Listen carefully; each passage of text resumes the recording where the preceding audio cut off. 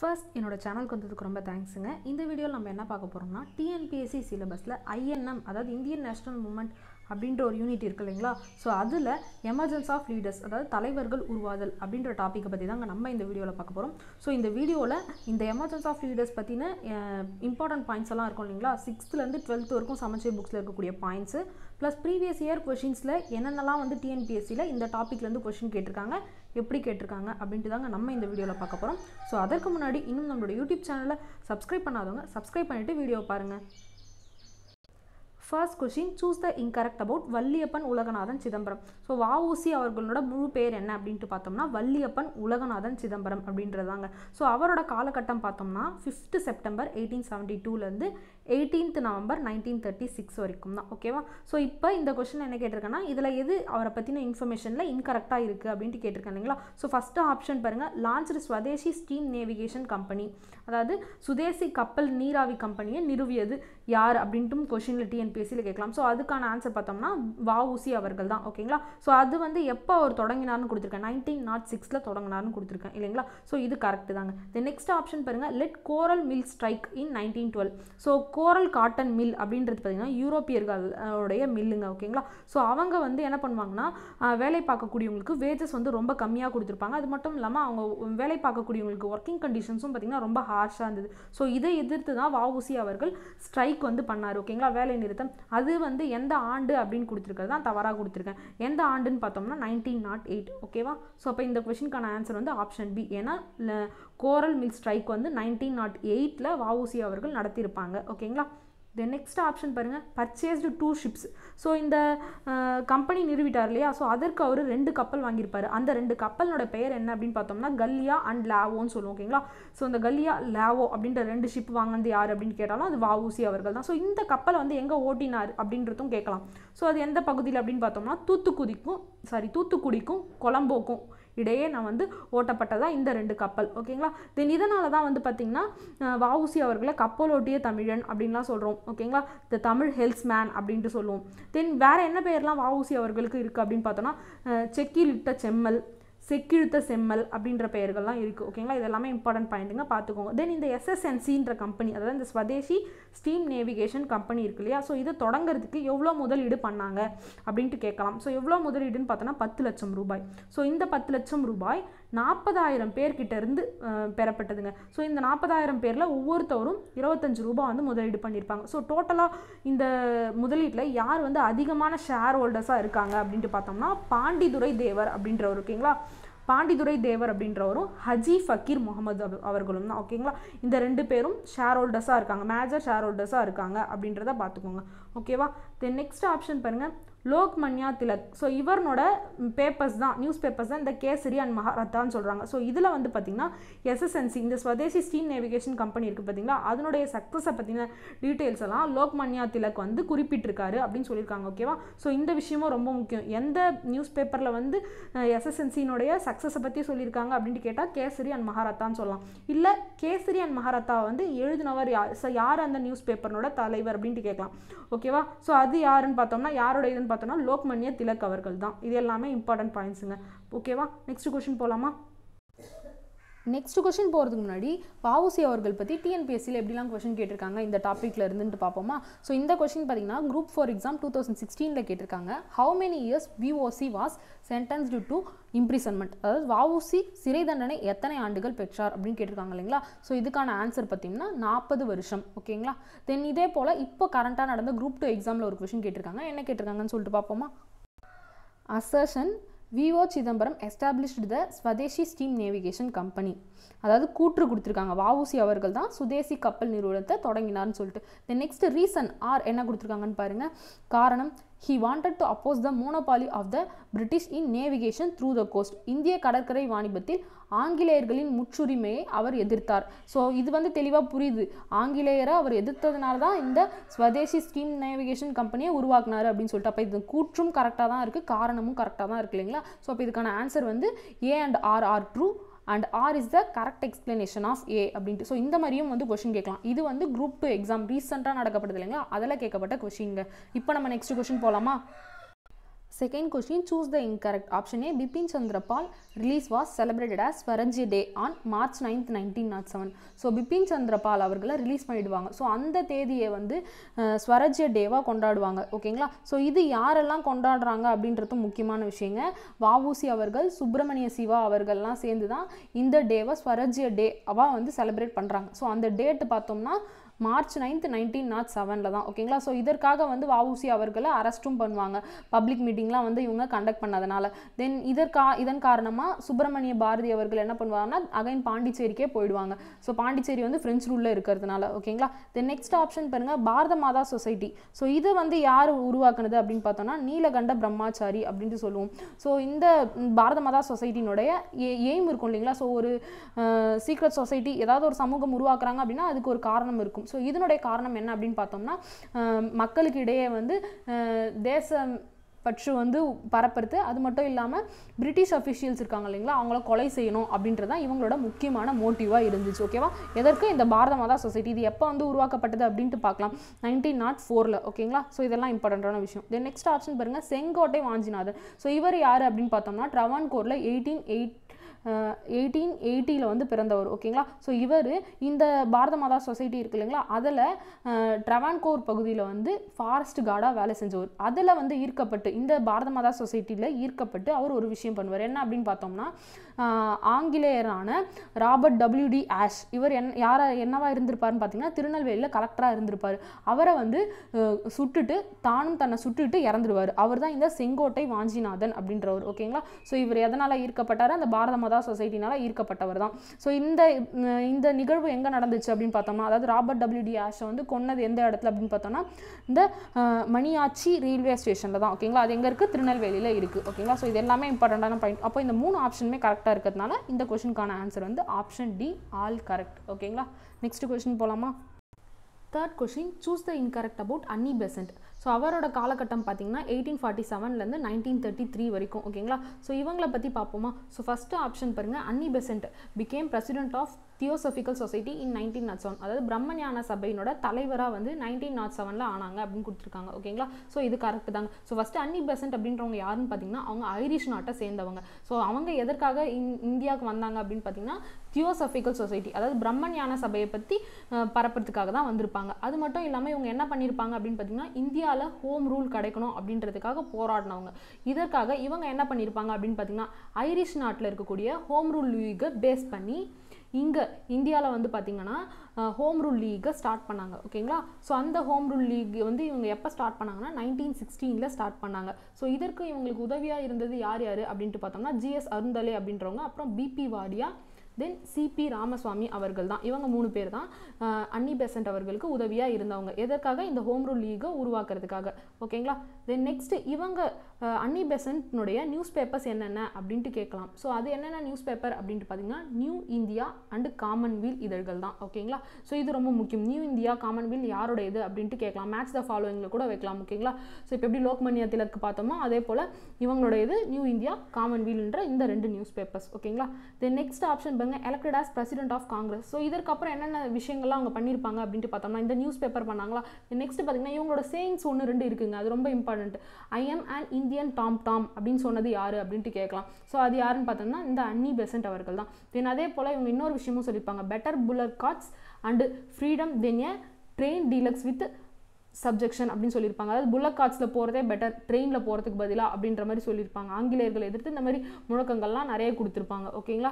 Then next இதற்காக இவங்க இந்த மாதிரி நியூஸ் பேப்பர் இதெல்லாம் ஆங்கிலேயர்களை எதிர்த்து பண்ணதுனால இவங்களுக்கு எந்த ஆக்ட் மூலமாக வந்து செக்யூரிட்டிக்காக பெனால்ட்டி பே பண்ண சொல்லி கேட்டிருந்தாங்க அப்படின்ட்டு கேட்கலாம். ப்ரெஸ் ஆக்ட் 1919 வந்து இவங்களுக்கு போடப்பட்டது. ஓகேங்களா? இதன் மூலமாக இவங்களுக்கு பெனால்ட்டி நிறைய அமௌண்ட் வந்து செக்யூரிட்டியாக நீங்கள் டெபாசிட் பண்ணணும் அப்படின்ற மாதிரி விதிமுறைகள்லாம் போட்டாங்க.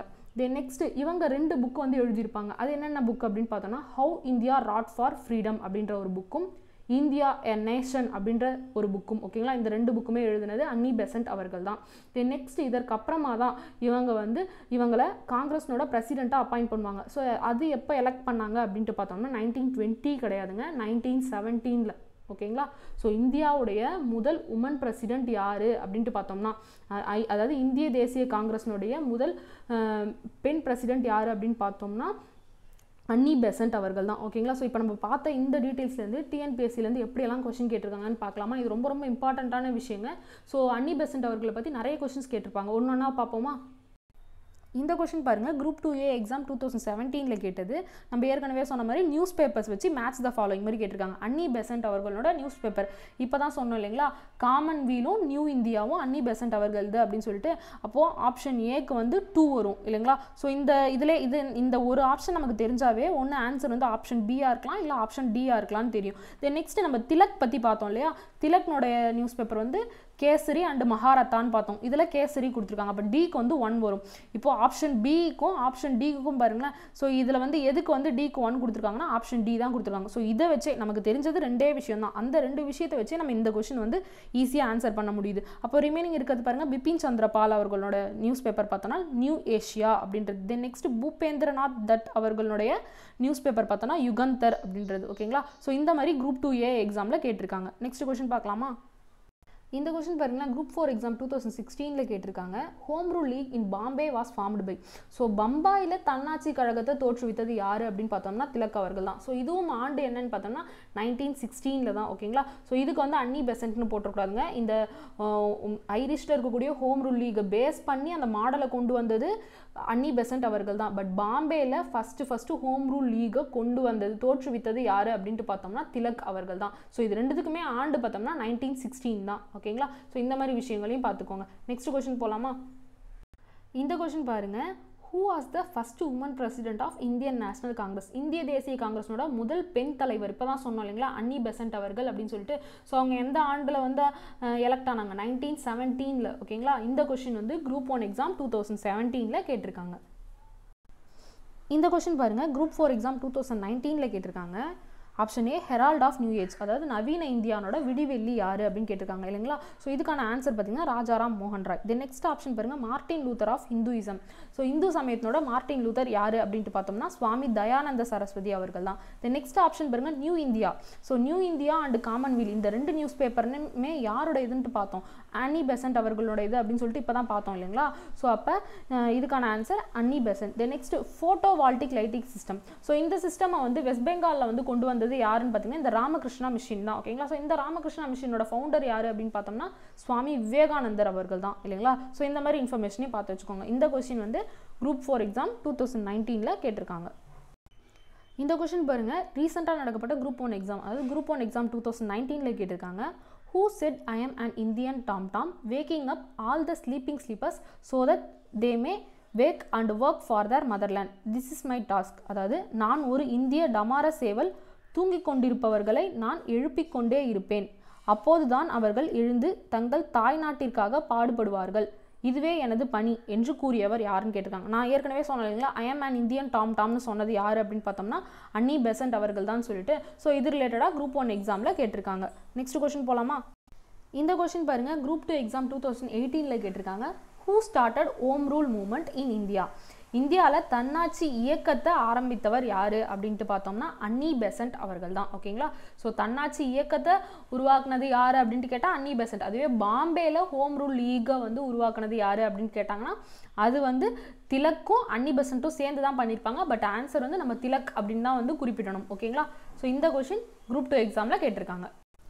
4th question, choose the incorrect about George Joseph. So George ஜோசப்னுடைய ராங்கான information எது அப்படின்னு சொல்லிட்டு சூஸ் பண்ண சொல்லியிருந்தாங்க இல்லைங்களா. ஸோ ஃபஸ்ட்டு அவருடைய காலம் பார்த்தீங்கன்னா 1887 1938 வரைக்கும்ங்க. ஸோ இவர் எங்கே பிறந்தார்னா ஆலப்புழாவில் இருக்கக்கூடிய செங்கன்னூர்ன்ற பகுதியில் பிறந்தார்.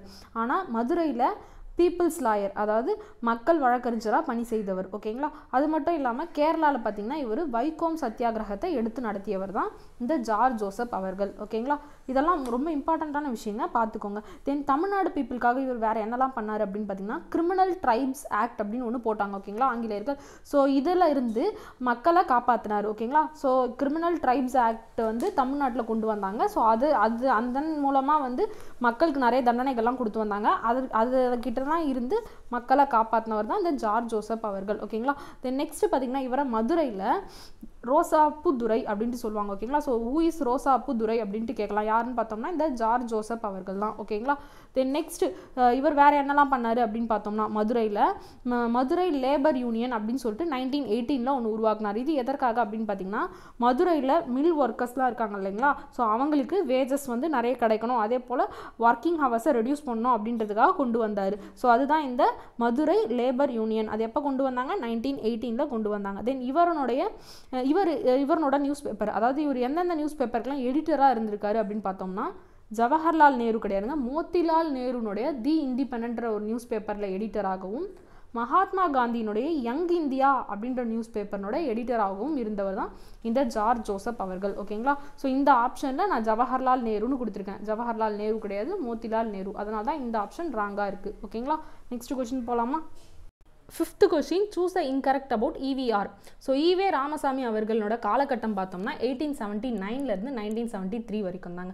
ஸோ இவர் ஈரோடில் இருக்கக்கூடிய ஒரு பிஸ்னஸ்மேன், வெல்த்தி பிஸ்னஸ்மேனான வெங்கடப்பா மற்றும் சின்ன தாயம்மாளுக்கு பிறந்தவர் தான் இந்த EVR, அதாவது பெரியார் அவர்கள். ஓகேங்களா. ஸோ இவர் 1917 பார்த்தீங்கன்னா ஈரோடு நகராட்சியினுடைய மன்றத்தின் தலைவராக இருந்திருப்பார், அதாவது ஈரோடு முனிசிபல் கவுன்சிலினுடைய சேர்மேனாக இருந்தவர். ஓகேங்களா. ஸோ அந்த ஆண்டு 1920 22 கிடையாதுங்க, 1917. ஓகேங்களா. ஸோ அப்போ இந்த காலகட்டத்தில் பார்த்தீங்கன்னா ஈவேஆர் அவர்கள் வந்து கவர்மெண்ட் பொசிஷன்ஸ் எல்லாத்தையுமே ரிசைன் பண்ணிவிட்டு நான் கோஆப்ரேஷன் மூவ்மெண்ட்டில் ஈடுபட்டிருப்பார். ஓகேங்களா. நான் கோஆப்ரேஷன் மூவ்மெண்ட்டை சப்போர்ட் பண்ணப்பட்ட ஆண்டு தான் இந்த 1920 22 வரைக்கும். ஸோ அவர் எந்த கவர்மெண்ட் பொசிஷன்லையும் இல்லை இந்த காலகட்டத்தில். அதனால் இந்த ஆப்ஷன் தான் ராங்காக இருக்குது. The next option பாருங்க, quit Congress and started self-respect movement in 1925. So எதனால் இவர் ஃபஸ்ட்டு காங்கிரஸ்லேருந்து குவிட் பண்ணார் அப்படின்ற விஷயத்தை பார்க்கணுங்க. இவர் என்ன பண்ணுவாருன்னு பார்த்தீங்கன்னா ரிசர்வேஷன் வந்து இருக்கணும், அதாவது லெஜிஸ்லேட்டிவ் கவுன்சிலில் வந்து ரிசர்வேஷன் இருக்கணும் அப்படின்றத வந்து பண்ணணும் அப்படின்ட்டு நிறைய வந்து ஈடுபட்டிருப்பார். அவர் அதில் தீவிரமாக இருப்பார். So Tamil Nadu Congress committee 1925 Kanchipuram session நடந்தது. ஸோ அதில் வந்து இந்த ரெசல்யூஷன் பாஸ் பண்ணியே ஆகணும், அதாவது லெஜிஸ்லேட்டிவ் கவுன்சிலில் நான் பிராமின்ஸ்க்கு ரிசர்வேஷன் இருக்கணும் அப்படின்ற விஷயத்துக்கு. ஆனால் காங்கிரஸ் வந்து இதில் இந்த முயற்சியில் தோல்வி அடைஞ்சிருவாங்க, அதாவது அவங்க எதுவும் பண்ண மாட்டாங்க. அதனால் அவர் காங்கிரஸ்லேருந்து குவிட் பண்ணிட்டு வெளியே வருவார். அந்த ஆண்டு தான் 1925. ஸோ வெளியே வந்துட்டு இந்த செல்ஃப் ரெஸ்பெக்ட் மூவ்மெண்ட்டை ஸ்டார்ட் பண்ணுவார். ஸோ செல்ஃப் ரெஸ்பெக்ட் மூவ்மெண்ட்டை யார் ஸ்டார்ட் பண்ணுது அப்படின்ட்டு கேட்கறதுக்கு நிறைய சான்சஸ் இருக்குங்க. யாருன்னு பார்த்தோம்னா பெரியார் அவர்கள் தான். எந்த ஆண்டு? 1925.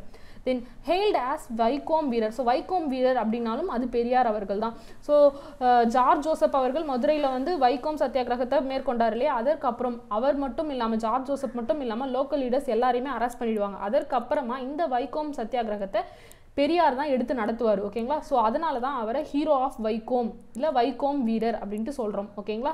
ஸோ இதுவும் இம்பார்ட்டண்ட்டான விஷயம், பார்த்துக்கோங்க. இப்போ ஈவேஆரை பற்றி நிறைய டிஎன்பிஎஸ்சிலேருந்து கொஷின்ஸ் கேட்டிருக்காங்க. எப்படியெல்லாம் கேட்டிருக்காங்க அப்படின்னு சொல்லிட்டு பார்க்கலாங்களா. இந்த கொஷின் வந்து ரீசெண்டாக நடக்கப்பட்ட குரூப் 1 எக்ஸாம், அதாவது குரூப் 1 எக்ஸாம் 2019 கேட்டிருக்காங்க.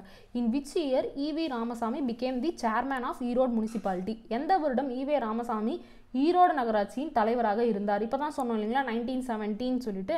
ஸோ இது ரிலேட்டடாக குரூப் 1 எக்ஸாம்லேருந்து கேட்டிருக்காங்க. இந்த கொஸ்டின் பாருங்க, before EV Ramasamy Vaikom satyagraha was first started by 3 leaders. Thevar EV ராமசாமிக்கு முன் வைக்கம் சத்தியாகிரகத்தை தொடங்கிய 3 தலைவர்கள் அவர்களாவது. ஸோ அவங்க யார் அப்படின்னு கேட்டிருக்காங்க இல்லைங்களா. ஸோ அது யாருன்னு நம்ம ஜார்ஜ் ஜோசப்னு பார்த்தோம். மீதி இருக்க 2 பேர் யார் அப்படின்னு பார்த்தோம்னா டி.கே. மாதவன், கே.பி. கேசவமேனன் அவர்கள். ஓகேங்களா. ஸோ அப்போ அந்த 3 பேர் DK. Madhavan, KP. Kesava Menon, George Joseph அவர்கள். ஓகேங்களா. ஸோ இந்த கொஸ்டின் வந்து குரூப் 2A எக்ஸாம் 2017 கேட்டிருக்காங்க. இந்த கொஸ்டின் பாருங்க, த வைக்கம் சத்தியாகிரகா அரோஸ் இன் கேரளா இந்த இயர். கேரளாவில் வைக்கம் சத்தியாகிரகம் நடைபெற்ற ஆண்டு. ஸோ இந்த ஆண்டு நம்ம பார்க்கல இல்லைங்களா, 1924 கேரளாவில் வைக்கம் சத்தியாகிரகா நடந்துச்சு. ஓகேங்களா. ஸோ இந்த கொஸ்டினும் குரூப் 2A எக்ஸாம் 2017 கேட்டிருக்காங்க. இந்த கொஸ்டின் பாருங்கள், குரூப் 2 எக்ஸாம் 2012 கேட்டிருக்காங்க. மேட்ச் த ஃபாலோயிங் மாதிரி. இப்போ தான் சொன்னோம் ஈவேஆர், அதாவது பெரியார் வந்து செல்ஃப் ரெஸ்பெக்ட் மூவ்மெண்ட்டை 1925 ஸ்டார்ட் பண்ணாருன்னு சொல்லிட்டு. ஸோ அதை வச்சு ஒரு கொஸ்டின் கேட்டிருக்காங்க. இப்போ நமக்கு தெரிஞ்சது இந்த ஈவேஆர் வந்து செல்ஃப் ரெஸ்பெக்ட் மூவ்மெண்ட் மட்டும்தான். மீதி எந்த நபரை பற்றியும் நம்ம படிக்கல இல்லைங்களா. அம்பேத்கர், ஜோதிராவ் பட்டேல், தென் நாராயணகுரு. ஆனால் நமக்கு தெரிஞ்சது டிக்கு ஆப்ஷன் 2 அப்படின்னு சொல்லிட்டு. ஸோ இந்த ஆப்ஷன் பாருங்களேன், இந்த 4 ஆப்ஷனில் ஆப்ஷன் டி மட்டும்தான் டிக்கு நேராக 2 இருக்குது. அப்போது இதை வச்சே நம்ம கண்டுபிடிச்சலாம் இந்த கொஷனுக்கு என்ன ஆன்சர்னு சொல்லிட்டு. ஸோ இந்த மாதிரியும் வந்து நம்ம ஈஸியாக நம்ம படித்ததை தெளிவாக படித்தோம்னாலே போதுங்க, ஈஸியாக வந்து டிஎன்பிஎஸ்சி கொஷின்ஸ் நிறைய வந்து நம்மளால் கரெக்டாக அட்டன் பண்ண முடியும். ஸோ இந்த கொஷினில் மற்ற ஆப்ஷன்ஸ் பாருங்கள், அம்பேத்கர் அவர்களுடைய தான் இந்த பஹிஷ்கிருத் இத்கரிணி சபா அப்படின்றது. தென் நெக்ஸ்ட் ஜோதிராவோ பூலே அவர்களது வந்து பார்த்திங்கன்னா சத்யசாதக் சமஜ் அப்படின்றது. நெக்ஸ்ட் நாராயணகுரு அவர்களது நாராயண பரிபலன யோகம் அப்படின்றது. ஓகேங்களா, ஸோ இதையும் பார்த்துக்கோங்க. நெக்ஸ்ட் கொஷின் போகலாமா? 6th question, choose the incorrect. Option A, Cheranmahadevi Gurukulam established by P. Varadarajulu. So இதுவும் பார்த்திங்கன்னா சேரன்மாதேவி குருகுலம் கான்ட்ரவர்சியும் பார்த்திங்கன்னா ஈவேஆர் வந்து ரொம்ப கடுமையாக கண்டித்தார். ஸோ இந்த சேரன்மாதேவி குருகுலம் வந்து யார் வந்து எஸ்டாப்ளிஷ் பண்ணது அப்படின்னு பார்த்தோம்னா வரதராஜலு கிடையாதுங்க, வி.வி. சுப்பிரமணியனார். ஓகேங்களா, வி.வி. சுப்பிரமணியனார் தான் வந்து இந்த குருகுலமை வந்து எஸ்டாப்ளிஷ் பண்ணியிருப்பார். தென் இதை எதிர்த்தவர் தான் இந்த பி. வரதராஜலு. ஓகேங்களா, பி. வரதராஜலுவும் ஈவேஆர் அவர்களும் இதை கடுமையாக வந்து எதிர்த்தாங்க. எதனால் அப்படின்னு பார்த்தீங்கன்னா இந்த குருகுலத்தில் நான் பிராமின்ஸ்க்கு தனியாக ஃபுட்டும் பிராமின்ஸ்க்கு தனியாக ஃபுட்டும் கொடுத்தாங்க. அதே போல் டிஃப்ரெண்ட்டாக இருந்தது. அது மட்டும் இல்லாமல் அவங்க தனியாக தான் சாப்பிடணும், இவங்க தனியாக தான் சாப்பிடணும். இந்த மாதிரி வந்து கேஸ்ட் பேசிஸில் நிறைய டிஸ்கிரிமினேஷன்லாம் நடந்தது. இதனால் இதை வந்து கடுமையாக எதிர்த்தாங்க. இதற்கு இந்த குருகுலத்துக்கு ஃபண்டு வந்து காங்கிரஸ் தான் ப்ரொவைட் பண்ணிச்சு. ஸோ இதுவும் ஒரு ரீசன் தான் ஈவேஆர் அவர்கள் வந்து காங்கிரஸை விட்டு வெளியேறதுக்கு. ஓகேங்களா, ஸோ இதை பற்றின விஷயங்கள் எல்லாமே வந்து காங்கிரஸ் கமிட்டியில் வந்து ஈவேஆர் சொல்லியிருப்பார். ஸோ அந்த தமிழ்நாடு காங்கிரஸ் கமிட்டி காஞ்சிபுரத்தில் நடந்தது அப்படின்னு சொன்னோம் இல்லைங்களா. ஸோ அந்த கான்ஃபரன்ஸ் வந்து எந்த தேதியில் நடந்தது அப்படின்னு பார்த்தோம்னா 21 நவம்பர் 1925. ஸோ இதில் தான் வந்து ஈவேஆர் வந்து ஒன்று முன் வச்சிருப்பார். என்னது, நான் பிராமின்ஸ்க்கு வந்து லெஜிஸ்லேட்டரில் வந்து இது வேணும், ரிசர்வேஷன்ஸ் வேணும் அப்படின்னு சொல்லிட்டு சொல்லியிருந்தார் இல்லையா, கம்யூனல் ரிசர்வேஷன். அது வந்து கொடுக்காதனால தான் 1925 ஈவேஆர் வந்து காங்கிரஸை குவிட் பண்ணிட்டு போவார். அதற்கப்புறம் தான் செல்ஃப் ரெஸ்பெக்ட் மூமெண்ட் வந்து கொண்டு வந்திருப்பாரு அப்படின்ட்டு சொன்னோம் இல்லைங்களா. ஸோ இந்த self respect மூமெண்ட்னோட official news paper என்ன அப்படின்ட்டு கேட்கலாம். ஒரு 4 நியூஸ் பேப்பர் பேர் கொடுத்துட்டு. ஸோ அது எந்த நியூஸ் பேப்பர் அப்படின்னு பார்த்தோம்னா குடியரசு அப்படின்றது தான். ஓகேங்களா, குடியரசு அப்படின்ற நியூஸ் பேப்பர் தான் self respect மூமெண்ட்னோட official news paper. ஓகேங்களா, தென் நெக்ஸ்ட் பாருங்கள், ஈவேஆர் ஆர்கனைஸ்டு ஆன்டி ஹிந்தி கான்ஃபரன்ஸ். ஓகேங்களா, ஸோ ராஜாஜி அவர்கள் என்ன பண்ணுவார் அப்படின்னு பார்த்தீங்கன்னா ஹிந்தியை வந்து ஒரு கம்பல்சரி சப்ஜெக்டாக வந்து கொண்டு வந்திருப்பார். ஸோ இதை எதிர்த்து ஆன்டி ஹிந்தி ஆஜிடேஷன் ஒன்று பண்ணுவார். ஓகேங்களா, ஸோ அதற்கு நடக்கப்பட்ட கான்ஃபரன்ஸ் வந்து ஆர்கனைஸ் பண்ணவர் தான் ஈவேஆர் அவர்கள். ஓகேங்களா, ஸோ இதெல்லாம் எப்போ நடந்துச்சுன்னு பார்த்தோம்னா 1937 நடக்கப்பட்ட விஷயங்கள் இது.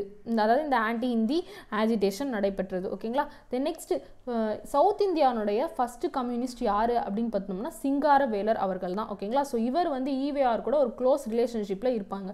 ஸோ அதனால் சவுத் இந்தியாவோட ஃபர்ஸ்ட் கம்யூனிஸ்ட் யாருன்னு கேட்கறதுக்கு வாய்ப்பு இருக்குது. யாருன்னு பார்த்தோம்னா சிங்காரவேலர் அவர்கள் தான். ஓகேங்களா, நெக்ஸ்ட் கொஸ்டின் போகலாமா? 7th question, choose the incorrect about EVR's newspaper and journals. So பெரியார்னுடைய செய்தித்தாள் மற்றும் பத்திரிகை பற்றின விஷயங்களில் எது தவறாக இருக்குன்னு கேட்டிருக்கேன் இல்லைங்களா. ஸோ ஃபஸ்ட்டு குடியரசு டெமோக்ரஸி அப்படின்றது பார்த்திங்கன்னா self respect மூவ்மெண்ட்னோட official news paper அப்படின்னு சொல்லிட்டு இப்போ தான் பார்த்தோம் இல்லைங்களா. ஸோ அப்போ இது ஈவேஆர் தான். இது துவக்கப்பட்ட ஆண்டு வந்து 1925. அது கரெக்டாக இருக்குது. தென் நெக்ஸ்ட் ரிவோல்ட் கிளர்ச்சி அப்படின்ற நியூஸ் பேப்பர் பார்த்திங்கன்னா 1928 தொடங்கியிருப்பார். தென் நெக்ஸ்ட்டு அதே புரட்சி ரெவல்யூஷன் அப்படின்ற பேரில் வந்து 1933 துவங்கியிருப்பார். தென் நெக்ஸ்ட் பகுத்தறிவு ரேஷனலிசம் அப்படின்றது பார்த்தோம்னா 1935 கிடையாதுங்க, 1934. இது மட்டும் இல்லாமல் இன்னொரு நியூஸ் பேப்பரும் இருக்குது, விடுதலை அப்படின்னு சொல்லிட்டு. ஸோ அதுதான் 1935 ஸ்டார்ட் பண்ணியிருப்பார். ஓகேங்களா, ஸோ இது எல்லாமே இம்பார்ட்டன்ட் ஈவேஆர் பற்றின நியூஸ் பேப்பர் அண்டு அதாவது ஈவேஆர்னுடைய நியூஸ் பேப்பர் அண்டு ஜேர்னல்ஸ். தென் அதே போல் அவர் ஒரு எஸ்ஸே எழுதியிருப்பார், அதாவது சித்திரபுத்திரன் அப்படின்னு சொல்லுவாங்க. ஓகேங்களா, ஸோ சித்திரபுத்திரன்றது யாரோட எஸ்ஸே, யார் எழுதின எஸ்ஸே அப்படின்ட்டு கேட்கலாம். ஸோ அதுவும் பார்த்திங்கன்னா பெரியார் அவர்களுடைய தான். ஓகேங்களா, நெக்ஸ்ட் கொஸ்டின் போகலாமா? 8th question, choose the incorrect about EVR. Periyar பற்றி தவறானவை. Option A, attend 2500th birth anniversary of Buddha in Burma. So ஈவேஆர் அவர்கள் புத்தர்னுடைய 2500வது பிறந்தநாள் விழாவை வந்து எப்போ கலந்து கொண்டாங்கன்ட்டு கேட்கலாம். எந்த வருஷம் அப்படின்னு பார்த்தோம்னா 1954. தென் நெக்ஸ்ட்டு யார் வந்து B.R. அம்பேத்கர்னுடைய அனிலேஷன் ஆஃப் கேஸ்ட்ன்றத தமிழில் டிரான்ஸ்லேட் பண்ணாங்க அப்படின்ட்டு கேட்கலாம். யாருன்னு பார்த்தோம்னா பெரியார் அவர்கள் தான். எந்த ஆண்டு அப்படின்ட்டு பார்த்தோம்னா 1936. ஓகேங்களா, அனிலேஷன் ஆஃப் கேஸ்ட் அப்படின்றது B.R. அம்பேத்கர்னது. அதை தமிழில் டிரான்ஸ்லேட் பண்ணது ஈவேஆர் அவர்கள். ஓகேங்களா, தென் நெக்ஸ்ட் ஆப்ஷன் பாருங்கள், லான்ச்டு ஆன்டி இந்தி ஆஜிடேஷன். ஸோ இது நம்ம ஏற்கனவே சொன்னோம், ராஜாஜி அவர்கள் வந்து இந்தியை வந்து ஒரு கம்பல்சரி சப்ஜெக்டாக கொண்டு வந்திருப்பாங்க, அதை எதிர்த்து வந்து ஆன்டி இந்தி ஆஜிடேஷன் நடந்தது அப்படின்னு சொல்லிட்டு. ஸோ அதை வந்து லான்ச் பண்ணது யார் அப்படின்ட்டு பார்த்தோம்னா ஈவேஆர் அவர்கள் தான். அது எந்த ஆண்டு அப்படின்ட்டு பார்த்தோம்னா 1937. 1937 ஸ்டார்ட் பண்ணி 39 வரைக்கும் இந்த ஆஜிடேஷன் நடக்கும். ஓகேங்களா. தென் நெக்ஸ்ட்டு, அப்போ இந்த 3 ஆப்ஷனுமே கரெக்டாக தான் இருக்குது. அப்போ இதுக்கான ஆன்சர் வந்து ஆல் கரெக்ட், அனைத்தும் சரி இல்லைங்களா. நெக்ஸ்ட் கொஸ்டின் போகலாமா. 9th question, choose the incorrect about EVR. He was elected as president of Justice Party in 1939. So இது என்ன விஷயம் அப்படின்ட்டு பார்ப்போங்க. 1939 வந்து இவர் ஜஸ்டிஸ் பார்ட்டியில் ஜாயின் ஆவார். ஸோ அதுக்கு முன்னாடி என்ன நடந்துச்சு அப்படின்னு பார்த்தோம்னா, இப்போ நம்ம சொன்னோம் இல்லையா 1937 வந்து இந்தியை எதிர்த்து ஆன்டி இந்திய ஆஜிடேஷன் பண்ணுவாருன்னு சொல்லிட்டு, இதன் காரணமாக இவர் வந்து அரெஸ்ட் பண்ணிடுவாங்க. ஸோ இவர் ஜெயிலில் இருக்கும்பொழுது ஜஸ்டிஸ் பார்ட்டி வந்து இவரை பிரசிடெண்ட்டாக எலெக்ட் பண்ணுவாங்க. இதற்கு அப்புறமா இந்த ஜஸ்டிஸ் பார்ட்டியும் செல்ஃப் ரெஸ்பெக்ட் மூவ்மெண்ட் இருக்கு இல்லைங்களா, இது ரெண்டுத்தையும் இணைச்சு தான் திராவிடர் கழகம் அப்படின்னு சொல்லிட்டு உருவாக்குவாங்க. பெயர் மாற்றி திராவிடர் கழகமாக மாறும். ஸோ அந்த ஆண்டு பார்த்தோம்னா 1944. அதுவும் ரொம்ப முக்கியங்க, பார்த்துக்கோங்க. ஓகேங்களா. ஜஸ்டிஸ் பார்ட்டியும் செல்ஃப் ரெஸ்பெக்ட் மூவ்மெண்ட்டும் சேர்ந்து ரீநேம் பண்ணி திராவிடர் கழகமாக ஆக்குவாங்க. ஸோ அது யார் அப்படின்னு பார்த்தோம்னா ஈவேஆர் அவர்கள் தான். அது எந்த ஆண்டு? 1944. ஓகேங்களா. The next option பாருங்க, இஸ் கேம்பெயின் அகைன்ஸ்ட் குலக்கல்வி திட்டம் led to resign Rajaji. So again Rajaji என்ன பண்ணுவாருன்னு பார்த்தீங்கன்னா, மெட்ராஸ் ஸ்டேட்னோட சிஎம்மாக இருக்கும்போது 1952 54 வரைக்கும் அவர் வந்து சிஎம்மாக இருப்பார். ஸோ அப்போ என்ன பண்ணியிருப்பாருன்னு பார்த்தீங்கன்னா, ஒரு எஜுகேஷனல் ப்ரோக்ராம் ஒன்று கண்டக்ட் பண்ணுவார். அதன் மூலமாக, அதாவது ஃபாதர் வந்து என்ன ஆக்குபேஷனில் இருக்காங்களோ அதற்கான ட்ரைனிங் தான் வந்து சில்ட்ரன்ஸ்க்கு கொடுக்கப்படும் அப்படின்ற மாதிரி ஒரு ப்ரோக்ராம் கொண்டு வருவார். ஸோ இதை தான் கிரிட்டிசைஸ் பண்ணி பெரியார் வந்து குலக்கல்வி திட்டம் அப்படின்னு சொல்கிறார். அதாவது அவங்கவுங்க கேஸ்ட்டை பேஸ் பண்ணி எஜுகேஷன் சிஸ்டம் இருக்குது, ஸோ இதை அப்போஸ் பண்ணணும் அப்படின்றதுக்காக பண்ணுவார். ஸோ இதை எதிர்த்து அவர் நிறைய கேம்பெயின் பண்ணதன் காரணமாக தான் ராஜாஜி அவர்கள் ரிசைன் பண்ணுவார். ஸோ ராஜாஜிக்கு அடுத்தபடியாக காமராஜ் அவர்கள் மெட்ராஸ் ஸ்டேட்னோட சிஎம் ஆவாங்க. ஓகேங்களா. ஸோ இந்த விஷயமும் ரொம்ப முக்கியம், பார்த்துக்கோங்க. குலக்கல்வி திட்டம் யார் வந்து கிரிட்டிசைஸ் பண்ணது அப்படின்ட்டு பெரியார் அவர்கள் கிரிட்டிசைஸ் பண்ணியிருப்பாங்க. யார்? ராஜாஜி அவர்கள். ஸோ அப்போ ராஜாஜி ரிசைன் பண்ணப்போ யார் வந்து சிஎம்மாக மெட்ராஸ்க்கு ஆவாங்க? காமராஜ் அவர்கள் சிஎம்மாக ஆகிறாங்க. ஸோ இந்த விஷயம்லாம் இம்பார்ட்டன்ட். ஸோ இதற்கப்புறமா பார்த்தீங்கன்னா 1973, அதாவது அவரோட 94வது வயதில் பெரியார் அவர்கள் இறந்துருவாங்க. ஓகேங்களா. ஸோ அவரை எந்த இடத்துல வந்து அடக்கம் பண்ணாங்க அப்படின்னு பார்த்தோம்னா பெரியார் திடல் மெட்ராஸில் இருக்குது. ஓகேங்களா. ஸோ இதெல்லாமே இம்பார்ட்டண்ட்டான விஷயம். ஸோ இப்போ இந்த ஆப்ஷனில் 1972 அவர் இறந்துருக்காருன்னு கொடுத்துருக்கேன் இல்லைங்களா, அதுதான் தவறான விஷயம். அப்போ அவர் 1973 இறந்துருக்காரு. ஸோ இதுக்கான ஆன்சர் வந்து ஆப்ஷன் டி. ஓகேங்களா. ஸோ இப்போ நம்ம பார்த்தோம் இல்லையா, திராவிடர் கழகம் சொல்லிட்டு ரீநேம் பண்ணது, அது ரிலேட்டடாக டிஎன்பிஎஸ்சிலேருந்து ஒரு கொஸ்டின் கேட்டிருக்காங்க. எப்படி கேட்டிருக்காங்க அப்படின்னு சொல்லிட்டு பார்ப்போமா. Periyar incorporated the ideas of the Justice Party and formed a new party called. Periyar நீதி கட்சியின் கருத்துக்களை ஒன்றிணைத்து எந்த புதிய கட்சியை ஆரம்பித்தார்? ஸோ இப்போ தான் சொன்னோம் இல்லைங்களா, திராவிடர் கழகம் சொல்லிட்டு. ஸோ அதற்கான ஆண்டு 1944. ஓகேங்களா. அதையும் ஞாபகம் வச்சுக்கோங்க. இந்த கொஸ்டின் வந்து குரூப் 2A எக்ஸாம் 2017 கேட்டிருக்காங்க. 10th question, choose the correct one. Statement 1, EVR.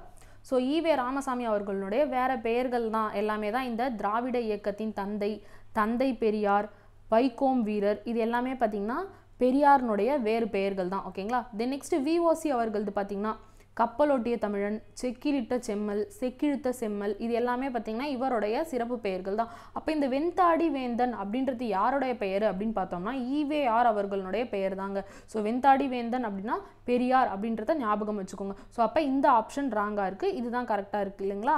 So அதனால் 10th ஆன்சர் வந்து ஸ்டேட்மெண்ட் 1 ஒன்லி கரெக்ட் அப்படின்ற மாதிரி கொடுத்துருப்பேன் இல்லைங்களா. ஸோ நெக்ஸ்ட் கொஸ்டின் போகிறதுக்கு முன்னாடி ஈவேஆர் பற்றி டிஎன்பிஎஸ்சிலேருந்து இன்னொரு கொஸ்டின் கேட்டிருக்காங்க. எப்படி கேட்டிருக்காங்கன்ட்டு பார்ப்போமா. Name the social reformer who supported Dr. Muthulakshmi Reddy for the abolition of Devadasi system. So Muthulakshmi ரெட்டிக்கு devadasi முறையை ஒழிப்பதற்கு ஆதரவு கொடுத்த சமூக சீர்திருத்தவாதி யார் அப்படின்னு பார்த்தோம்னா பெரியார் அவர்கள் தான். ஓகேங்களா. ஈவி ராமசாமி நாயர் அப்படின்றவர் தான். ஓகேங்களா. ஸோ இதை பற்றி தான் நம்ம ஏற்கனவே சொல்லியிருந்தோம். தேவதாசி சிஸ்டம், அப்புறம் சைல்டு மேரேஜ், இது எல்லாத்தையுமே வந்து பெரியார் வந்து எதிர்த்திருப்பாரு அப்படின்னு சொல்லிட்டு. அது மட்டும் இல்லாமல் பெரியார் பார்த்திங்கன்னா ஒரு புக்கு எழுதியிருப்பாருங்க, ரொம்ப இம்பார்ட்டண்ட்டான புக், பெண் ஏன் அடிமை ஆனால்னு சொல்லிட்டு, Why the woman is enslaved. So இது வந்து ரொம்பவே ரொம்பவே பிரபலமான ஒரு புக்கு. ஸோ இந்த புக்கை எழுதினவர் யார் அப்படின்னு பார்த்தோம்னா பெரியார். தென் வேறு என்னெல்லாம் இவர் பண்ணியிருப்பாரு அப்படின்னு பார்த்தீங்கன்னா, இவர் வந்து ரிலிஜியஸை வந்து எதிர்த்திருப்பாருங்க. சமயம்ன்றதே ஒரு மூட நம்பிக்கை அப்படின்ட்டு சொன்னவர் ஈவேஆர். அதே போல் இவரோட செல்ஃப் ரெஸ்பெக்ட் மூவ்மெண்ட் வந்து நான் பிராமின்ஸ்க்கு மட்டும் இல்லாமல் முஸ்லீம்ஸ்க்கும் சப்போர்ட் பண்ணுதுங்க. ஆனால் இருந்தாலும் அவர் முஸ்லீம் உமன் வந்து பர்தா போடணும் அப்படின்ற ஒரு இதுவை வந்து அவர் கிரிட்டிசைஸ் பண்ணி தான் இருப்பார். அது மட்டும் இல்லாமல் அவர் யாரை வந்து முஸ்லீம்ஸ்லாம் வந்து பின்பற்றலாம் அப்படின்னு சொல்கிறாருன்னா முஸ்தஃபா கமல் பாஷ் அப்படின்ட்டு இருப்பார் துர்க்கியில். அதே போல் ஆப்கானிஸ்தானோட அமனுல்லா அப்படின்றவங்க. ஸோ இவங்களை வந்து பின்பற்றலாம் அப்படின்ட்டு இவர் சொல்லியிருப்பார். ஓகேங்களா. ஸோ இவங்க 2 பேருமே யார், இந்த முஸ்தஃபா கமல் பாஷும் அமனுல்லாலாம் யாருன்னு பார்த்தீங்கன்னா இஸ்லாமிக் சொசைட்டியில் ரிஃபார்ம் பண்ணவங்க. ஓகேங்களா. சீர்திருத்தவாதிகள் இவங்கெல்லாம். ஸோ இவங்களை வந்து பின்பற்றலாம் அப்படின்னு சொல்லியிருப்பார். ஸோ இதெல்லாமே ஈவேஆர் பற்றின முக்கியமான விஷயங்கள் பார்த்துக்கோங்க. ஸோ இந்த கொஷின் டாக்டர் முத்துலட்சுமிக்கு சப்போர்ட் பண்ணது ஈவேஆர் அப்படின்ற இந்த கொஷின் வந்து பார்த்தீங்கன்னா VO எக்ஸாம் 2016 கேட்டிருக்காங்க. 11th question, choose the incorrect about Rettamalai Srinivasan. So இவரோட காலகட்டம் பார்த்தீங்கன்னா 1859 1945 வரைக்குங்க. ஸோ இவர் யார் அப்படின்னு பார்த்தோம்னா, இவர் வந்து கிராண்ட்பா இல்லை தாத்தா அப்படின்னு சொல்லுவாங்க. ஸோ இது வந்து காஞ்சிபுரத்தில் பிறந்தவர். ஓகேங்களா. ஸோ இவர் வந்து பார்த்தீங்கன்னா ஆதி திராவிட மகாஜன சபா அப்படின்னு 1893 ஒன்று வந்து ஃபவுண்ட் பண்ணியிருப்பார். அது மட்டும் இல்லாமல் பரையர் அப்படின்ற ஒரு நியூஸ் பேப்பரை 1893 வெளியிட்டிருப்பார். அது மட்டும் இல்லாமல் பரையர் மகாஜன சபா அப்படின்னு சொல்லிட்டு 1891 ஒன்று நடத்தியிருப்பார். ஓகேங்களா. ஸோ பரையர் மகாஜன சபா வந்து பார்த்திங்கன்னா 1891, ஆதி திராவிட மகாஜன சபா 1893. ஓகேங்களா. ஸோ இவர் யார் அப்படின்னு பார்த்திங்கன்னா சோஷியல் ஜஸ்டிஸ்க்காகவும் தென் கேஸ்ட் ஆர்டரில் நிறைய மார்ஜினலைஸ்லாம் நடக்குது இல்லைங்களா. ஸோ இதுக்கெலாம் சிவில் ரைட்ஸ்க்காகவும் இவர் பாடுபட்டவர் தான் இந்த ரெட்டைமலை ஸ்ரீனிவாசன் அவர்கள். ஓகேங்களா. ஸோ இவரோட ஆட்டோபயோகிராஃபினோட நேம் தான் ஜீவிய சரித்த சுருக்கம் அப்படின்றது. ஓகேங்களா.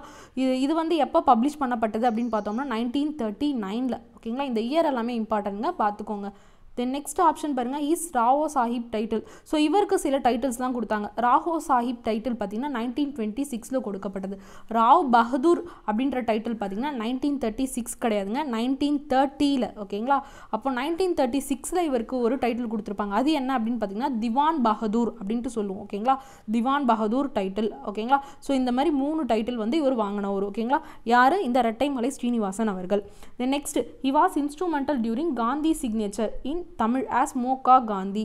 ஸோ காந்தியினுடைய மோகா காந்தி அப்படின்ற கையொப்பம் வந்து கருவியாக இருந்தவர் வந்து இவர் தான். ஓகேங்களா. யார், இந்த ரெட்டைமலை ஸ்ரீனிவாசன் அவர்கள் தான். ஓகேங்களா. ஸோ இதெல்லாமே இம்பார்ட்டண்ட்டான விஷயம், பார்த்துக்கோங்க. தி நெக்ஸ்ட் ஆப்ஷன் பாருங்கள், fondly known as grandpa. So ஏற்கனவே நம்ம சொன்னோம் இல்லையா, காஞ்சிபுரத்தில் பிறந்தவர், இவரை வந்து கிராண்ட்பா இல்லை தாத்தான்னு தான் கூறுறாங்க அப்படின்னு சொல்லிட்டு. ஸோ இதுவும் முக்கியமான விஷயம், பார்த்துக்கோங்க. தென் இவரை பற்றி இன்னும் சில விஷயங்கள்லாம் சொல்லணும். SC ஃபெடரேஷனுடைய பிரசிடெண்ட்டாக இருந்திருக்காரு. தென் மெட்ராஸ் ப்ரொவின்ஷியல் டிப்ரெஸ்டு கிளாஸ் ஃபெடரேஷனோட பிரசிடெண்ட்டாக இருந்திருக்காரு. ஓகேங்களா. இது மட்டும் இல்லாமல் இவர் இந்தியன் நேஷனல் காங்கிரஸ்லேயும் சரி ஜஸ்டிஸ் பார்ட்டிலையும் சரி நிறைய டிஸ்கஷன்ஸில் ஈடுபட்டிருக்காரு இவங்க கூட. ஓகேங்களா. தென் மெட்ராஸ் லெஜிஸ்லேட்டிவ் கவுன்சிலில் இவர் எப்போ மெம்பர் ஆனார் அப்படின்ட்டு கேட்கலாம். எப்போன்னு பார்த்தீங்கன்னா 1923. ஓகேங்களா. ஸோ இவர் வந்து எந்த கட்சியில் இன்ஃப்ளூயன்ஸ் ஆகியிருந்தார், ஈர்க்கப்பட்டிருந்தாருன்னு பார்த்தோம்னா ஜஸ்டிஸ் பார்ட்டியில் தான் ஈர்க்கப்பட்டிருந்தார். ஓகேங்களா. ஸோ இவர் பூனா பேக்ட் 1932 இல்லைங்களா. ஸோ இவரும் ஒரு சிக்னேச்சரியாக இருந்தார். ஓகேங்களா. ஸோ இதுதான் இவரை பற்றின இம்பார்ட்டண்ட்டான விஷயங்கள். இது வரைக்கும் தெரிஞ்சுக்கோங்க. நெக்ஸ்ட் கொஷின் போகலாமா. 12th question, choose the incorrect about மயிலை சின்ன தம்பி ராஜா. ஸோ MC ராஜா அப்படின்றதோட ஃபுல் ஃபார்ம் தான் மயிலை சின்ன தம்பி ராஜா அப்படின்றது. ஸோ இவரோட காலகட்டம் பார்த்தோம்னா 1883 1943 வரைக்கும். இவர் யார் அப்படின்ட்டு பார்த்தோம்னா, இவர் டிப்ரெஸ்டு கிளாஸ்லேருந்து வந்து ஒரு ப்ராமினெண்ட்டான லீடர். அது மட்டும் இல்லாமல் இவர் டீச்சராகவும் இருந்திருக்காரு. ஸ்கூல்ஸ் அண்ட் காலேஜஸ்க்கு நிறைய டெக்ஸ்ட் புக்ஸும் டிஃப்ரெண்ட்டாக எழுதியிருக்காரு. தென் இவரோட இன்னொரு பெயர் என்ன அப்படின்ட்டு பார்த்தோம்னா பெருந்தலைவர். ஓகேங்களா. பெருந்தலைவர் அப்படின்னு அழைக்கப்படுறது யாருன்னு பார்த்தோம்னா MC ராஜா அவர்கள். ஓகேங்களா. தென் நெக்ஸ்ட், இவர் என்னென்னலாம் வந்து நிறுவினார் அப்படின்னு பார்த்தோம்னா all India depressed class association அப்படின்ட்டு ஒன்று நிறுவியிருப்பார். ஸோ இது எப்போ வந்து அவர் ஃபவுண்ட் பண்ணார் அப்படின்னு பார்த்தோம்னா 1928. ஓகேங்களா. தென் நெக்ஸ்ட் ஆப்ஷன் பாருங்கள், first elected legislative council member from depressed class அப்படின்னு கொடுத்துருக்கேன் இல்லைங்களா. So Madras ப்ரொவின்ஸினுடைய first elected legislative council member இவர் தான். அதாவது டிப்ரெஸ்டு கிளாஸ்லேருந்து எலெக்ட் ஆன முதல் லெஜிஸ்லேட்டிவ் கவுன்சில் மெம்பர் இவர் தான். ஆனால் அந்த ஆண்டு பார்த்தீங்கன்னா இதில் 26 to 13 கொடுத்துருக்காங்க இல்லைங்களா, அது தவறு. 20லேருந்து 26 வரைக்கும் இருந்தார். ஓகேங்களா. So Madras ப்ரொவின்ஸினுடைய first legislative council மெம்பராக எலெக்ட் ஆன டிப்ரெஸ்டு கிளாஸ் மெம்பர் யார் அப்படின்ட்டு பார்த்தோம்னா எம்சி ராஜா அவர்கள் தான். இது ரொம்ப ரொம்ப இம்பார்ட்டண்ட்டான பாயிண்ட், இதை ஞாபகம் வச்சுக்கோங்க. தென் இவர் பார்த்தீங்கன்னா என்னென்னலாம் பண்ணியிருப்பாரு அப்படின்ட்டு பார்த்தீங்கன்னா இவர் ஜஸ்டிஸ் பார்ட்டினோட டெப்யூட்டி லீடராக இருந்தவர். ஓகேங்களா, மெட்ராஸ் லெஜிஸ்லேட்டிவ் கவுன்சிலில் ஜஸ்டிஸ் பார்ட்டினோட டெப்யூட்டி லீடராக இருந்தவர். அதே போல் லேட்டராக இவர் வந்து பார்த்தீங்கன்னா ஜஸ்டிஸ் பார்ட்டிலேருந்து லெஃப்ட் ஆகிட்டு அன்டச்சபிலிட்டி அபாலிஷ் பண்ணணும் அப்படின்றத டிமாண்ட் பண்ண ஆரம்பிச்சிட்டாரு. ஸோ இவர் அட்வொகேட் பண்ண டேர்ம்ஸ் எல்லாம் என்னென்ன அப்படின்ட்டு பார்த்தீங்கன்னா ஆதி திராவிடா, ஆதி ஆந்திரா இதெல்லாம் வந்து பயன்படுத்தணும் அப்படின்ட்டு இவர் அட்வொகேட் பண்ணியிருப்பார். ஓகேங்களா, ஸோ இதுதான் எம்சி ராஜா பற்றின இன்ஃபர்மேஷன்ஸ். ஸோ நெக்ஸ்ட் கொஸ்டின் போகலாமா? 13th question, choose the incorrect. Option A women's India association, பெண்கள் இந்திய சங்கம் எப்போ வந்து நிறுவப்பட்டது அப்படின்னு பார்த்தோம்னா 1917. Next all India women's conference. So இது எப்போ நடந்தது அப்படின்னு பார்த்தோம்னா 1927. இது எங்கே ஆர்கனைஸ் பண்ணப்பட்டது அப்படின்ட்டும் கேட்கலாங்க, பூனேல. ஓகேங்களா, ஸோ இது ரிலேட்டடாக டிஎன்பிஎஸ்சிலேருந்து ஒரு கொஸ்டின் கேட்டிருக்காங்க, அது நம்ம லாஸ்ட்டாக இந்த கொஸ்டின் முடிச்சுட்டு பார்ப்போம். நெக்ஸ்ட் ஆப்ஷன் பாருங்கள், WIA அதாவது உமன்ஸ் இந்தியா அசோசியேஷனை யார் ஸ்டார்ட் பண்ணுது அப்படின்ட்டு கொடுத்துருக்காங்க, முத்துலட்சுமி அம்மையார். ஸோ முத்துலட்சுமி அம்மையார் கிடையாதுங்க, அன்னி பெசன்ட் அவர்கள் தான். ஸோ நம்ம அன்னி பெசன்ட்னுடைய கொஸ்டின் பார்க்கும்போதே சொன்னோம் இல்லைங்களா. ஸோ இதுக்கு அன்னி பெசன்ட் கூட யார் ஹெல்ப்ஃபுல்லாக இருந்தாங்க அப்படின்னு பார்த்தோம்னா அன்னி பெசன்ட், டரோத்தி ஜினகதாசா, நெக்ஸ்ட் மேகரெட் கசின்ஸ், இவங்க 3 பேரும் சேர்ந்து உருவாக்கப்பட்டதான் இந்த உமன் இந்தியா அசோசியேஷன். ஸோ இது எங்கே வந்து ஹெட் குவார்டர்னு பார்த்தோம்னா அடையார், அதாவது மெட்ராஸில் இருக்குது. ஓகேங்களா, தென் இந்த முத்துலட்சுமி அம்மையார் பற்றி நம்ம ஏற்கனவே பார்த்தோம் இல்லைங்களா, தேவதாசி சிஸ்டம் அபாலிஷ் பண்ணுறதுக்கு ஃபோர் ஃப்ரண்ட்டாக இருந்தாங்க, முன்னோடியாக இருந்தாங்க அப்படின்னு சொல்லிட்டு. ஸோ இவங்களுக்கு சப்போர்ட் பண்ணதான் EVR அப்படின்றதையும் பார்த்தோம் இல்லைங்களா. தென் நெக்ஸ்ட் இந்த பில்லு வந்து இவங்க எப்போ பாஸ் பண்ணாங்க முத்துலட்சுமி அம்மையார் அவர்கள் அப்படின்னு பார்த்தோம்னா மெட்ராஸ் லெஜிஸ்லேட்டிவ் கவுன்சிலில் 1930லேயே வந்து இதை பில்லை பாஸ் பண்ணியிருப்பாங்க. ஆனால் இது ஆக்டாக வந்து மாறுறதுக்கு 15 வருஷத்துக்கு மேலே ஆச்சு. அதாவது இது எப்போ வந்து ஆக்டாக மாறுச்சு இந்த மெட்ராஸ் தேவதாசி ஆக்ட் அப்படின்னு பார்த்தீங்கன்னா 1947. ஓகேங்களா, ஸோ 15 இயர்ஸ் ஆச்சு இந்த பில்லு வந்து ஆக்டாக பாஸ் பண்ணப்படுறதுக்கு. ஸோ நம்ம நெக்ஸ்ட் கொஸ்டின் போகலாமா? இப்போ நம்ம பார்த்த கொஸ்டின் ரிலேட்டடாக பாருங்களேன், all India woman conference was organised at. So இப்போ நம்ம ஏற்கனவே சொன்ன மாதிரி ஆல் இந்தியா உமன்ஸ் கான்ஃபரன்ஸ் எங்கே நடந்துச்சு அப்படின்னு பார்த்தோம்னா பூனேயில் நடந்தது. ஸோ இந்த கொஸ்டின் பார்த்தீங்கன்னா லேப் அசிஸ்டன்ட் எக்ஸாம் 2018 கேட்டிருக்காங்க. 14th question, choose the incorrect about B.R.Ambedkar. So பீம்ராவோ Ambedkar அவர்கள் பற்றி கேட்டிருந்தாங்களா. ஸோ இது அவரோட காலகட்டம் பார்த்தோம்னா 1891 1956 வரைக்கும்.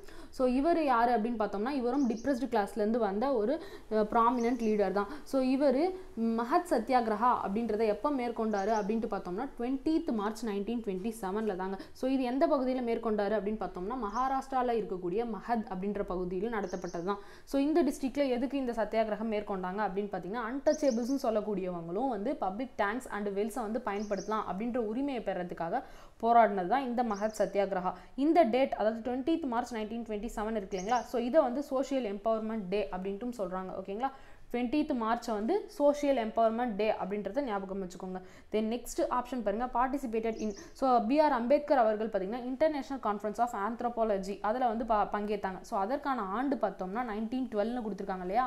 1912 கிடையாதுங்க, 1916. ஓகேங்களா, 1916 வந்து பங்கேற்றிருப்பாரு. இதில் வந்து பார்த்தீங்கன்னா கேஸ் இன் இந்தியா அப்படின்னு சொல்லிட்டு ஒரு பேப்பரை வந்து ப்ரெசென்ட் பண்ணியிருப்பாரு இந்த கான்ஃபரன்ஸில். ஓகேங்களா, ஸோ இந்த பேப்பர் வந்து லேட்டராக இந்தியன் ஆன்டிக்யூரி அப்படின்ட்டும் பப்ளிஷ் பண்ணப்பட்டது. ஓகேங்களா, ஸோ இது எல்லாமே இம்பார்ட்டண்ட்டான விஷயங்கள். இவர் 1912 என்ன பண்ணார் அப்படின்னு பார்த்தீங்கன்னா ஸ்காலர்ஷிப் மூலமாக எல்ஃபின்ஸ்டோன் காலேஜில் வந்து கிராஜுவேட் வாங்கினார். ஓகேங்களா, எப்போ 1912. அதுக்கு அடுத்தபடியாக மகாராஜா ஆஃப் பரோனா, அதாவது பரோனா நாட்டோட மகாராஜா வந்து என்ன பண்ணுவார்னா இவருக்கு ஸ்காலர்ஷிப் வழங்குவார். அதன் மூலமாக USA போயிட்டு இவர் PGயும் PhDயும் பண்ணுவார். ஸோ எந்த யூனிவர்சிட்டியிலன்னு பார்த்தோம்னா கொலம்பியா யூனிவர்சிட்டியில். ஓகேங்களா, தென் அவரோட லா அண்ட் எக்கனாமிக்ஸ் எங்கே படிப்பார்னு பார்த்தோம்னா லண்டனில் போயிட்டு படிப்பார். ஓகேங்களா, ஸோ இதெல்லாம் வந்து அம்பேத்கர் பற்றின விஷயங்கள். நெக்ஸ்ட் ஆப்ஷன் பார்ப்போமா, இஸ் ஜேர்னல்ஸ். ஸோ இவரோட ஜேர்னல்ஸ் பத்திரிகைகள் என்னென்ன அப்படின்னு பார்த்தோம்னா மூக் நாயக் அப்படின்றதும் பஹிஷ்கிருத் ஹிதாகார்னி சபா அப்படின்றதும். ஓகேங்களா, ஸோ இது ரெண்டுமே யாரோட இதுன்னு பார்த்தோம்னா B.R.Ambedkar அவர்களோட இது. ஓகேங்களா, தென் இவர் வந்து ஒரு இயக்கத்தை தொடங்கியிருப்பார். அந்த இயக்கம் என்ன அப்படின்னு பார்த்தோம்னா தலித் பகுஜான் இயக்கம். ஓகேங்களா, ஸோ இது எந்த வருஷம் அவங்க தொடங்கினாங்க அப்படின்னு பார்த்தோம்னா 1956. ஓகேங்களா, இந்த இயரும் முக்கியம், யார் தொடங்கினாங்க அப்படின்றதும் முக்கியம், பார்த்துக்கோங்க. நெக்ஸ்ட் கொஸ்டின் போகலாமா. 15th question, choose the incorrect about Bhimrao Ramji Ambedkar. So B.R.Ambedkar பத்தி தவறானது. Option A India's first minister of law and justice. So இந்தியாவோட முதல் சட்டம் மற்றும் நீதித்துறை அமைச்சர் யார் அப்படின்ட்டு பார்த்தோம்னா B.R.Ambedkar அவர்கள் தான். ஓகேங்களா. தென் நெக்ஸ்ட் ஆப்ஷன் பாருங்க, chief architect of the constitution of India. So இந்திய அரசியல் அமைப்பின் பிரதான கட்டிட கலைஞர் யார் அப்படின்ட்டு பார்த்தோம்னாலும் அதுவும் B.R.Ambedkar அவர்கள் தான். தென் நெக்ஸ்ட்டு இவரை பார்த்திங்கன்னா பாபா சாஹேப் அம்பேத்கர் அப்படின்ட்டு அழைக்கப்படுறாங்க. ஓகேங்களா. ஸோ இவரோட இன்னொரு பேர் பாபா சாஹேப் அம்பேத்கர். தென் நெக்ஸ்ட்டு இவருக்கு பாரத ரத்னா அவார்டு எப்போ வழங்கப்பட்டதுன்னா போஸ்ட்மஸ்லி, அதாவது இறந்ததுக்கு அப்புறமா தான் வழங்கப்பட்டது. ஆனால் இயர் பார்த்திங்கன்னா 1995 கிடையாதுங்க, 1990. ஓகேங்களா. 1990 தான் B.R.Ambedkar அவர்களுக்கு பாரத ரத்னா அவார்டு வழங்கப்பட்டது. ஓகேங்களா. நெக்ஸ்ட் கொஸ்டின் போகலாமா. 16th question, choose the incorrect about B.R.Ambedkar. Option A launched scheduled caste federation party.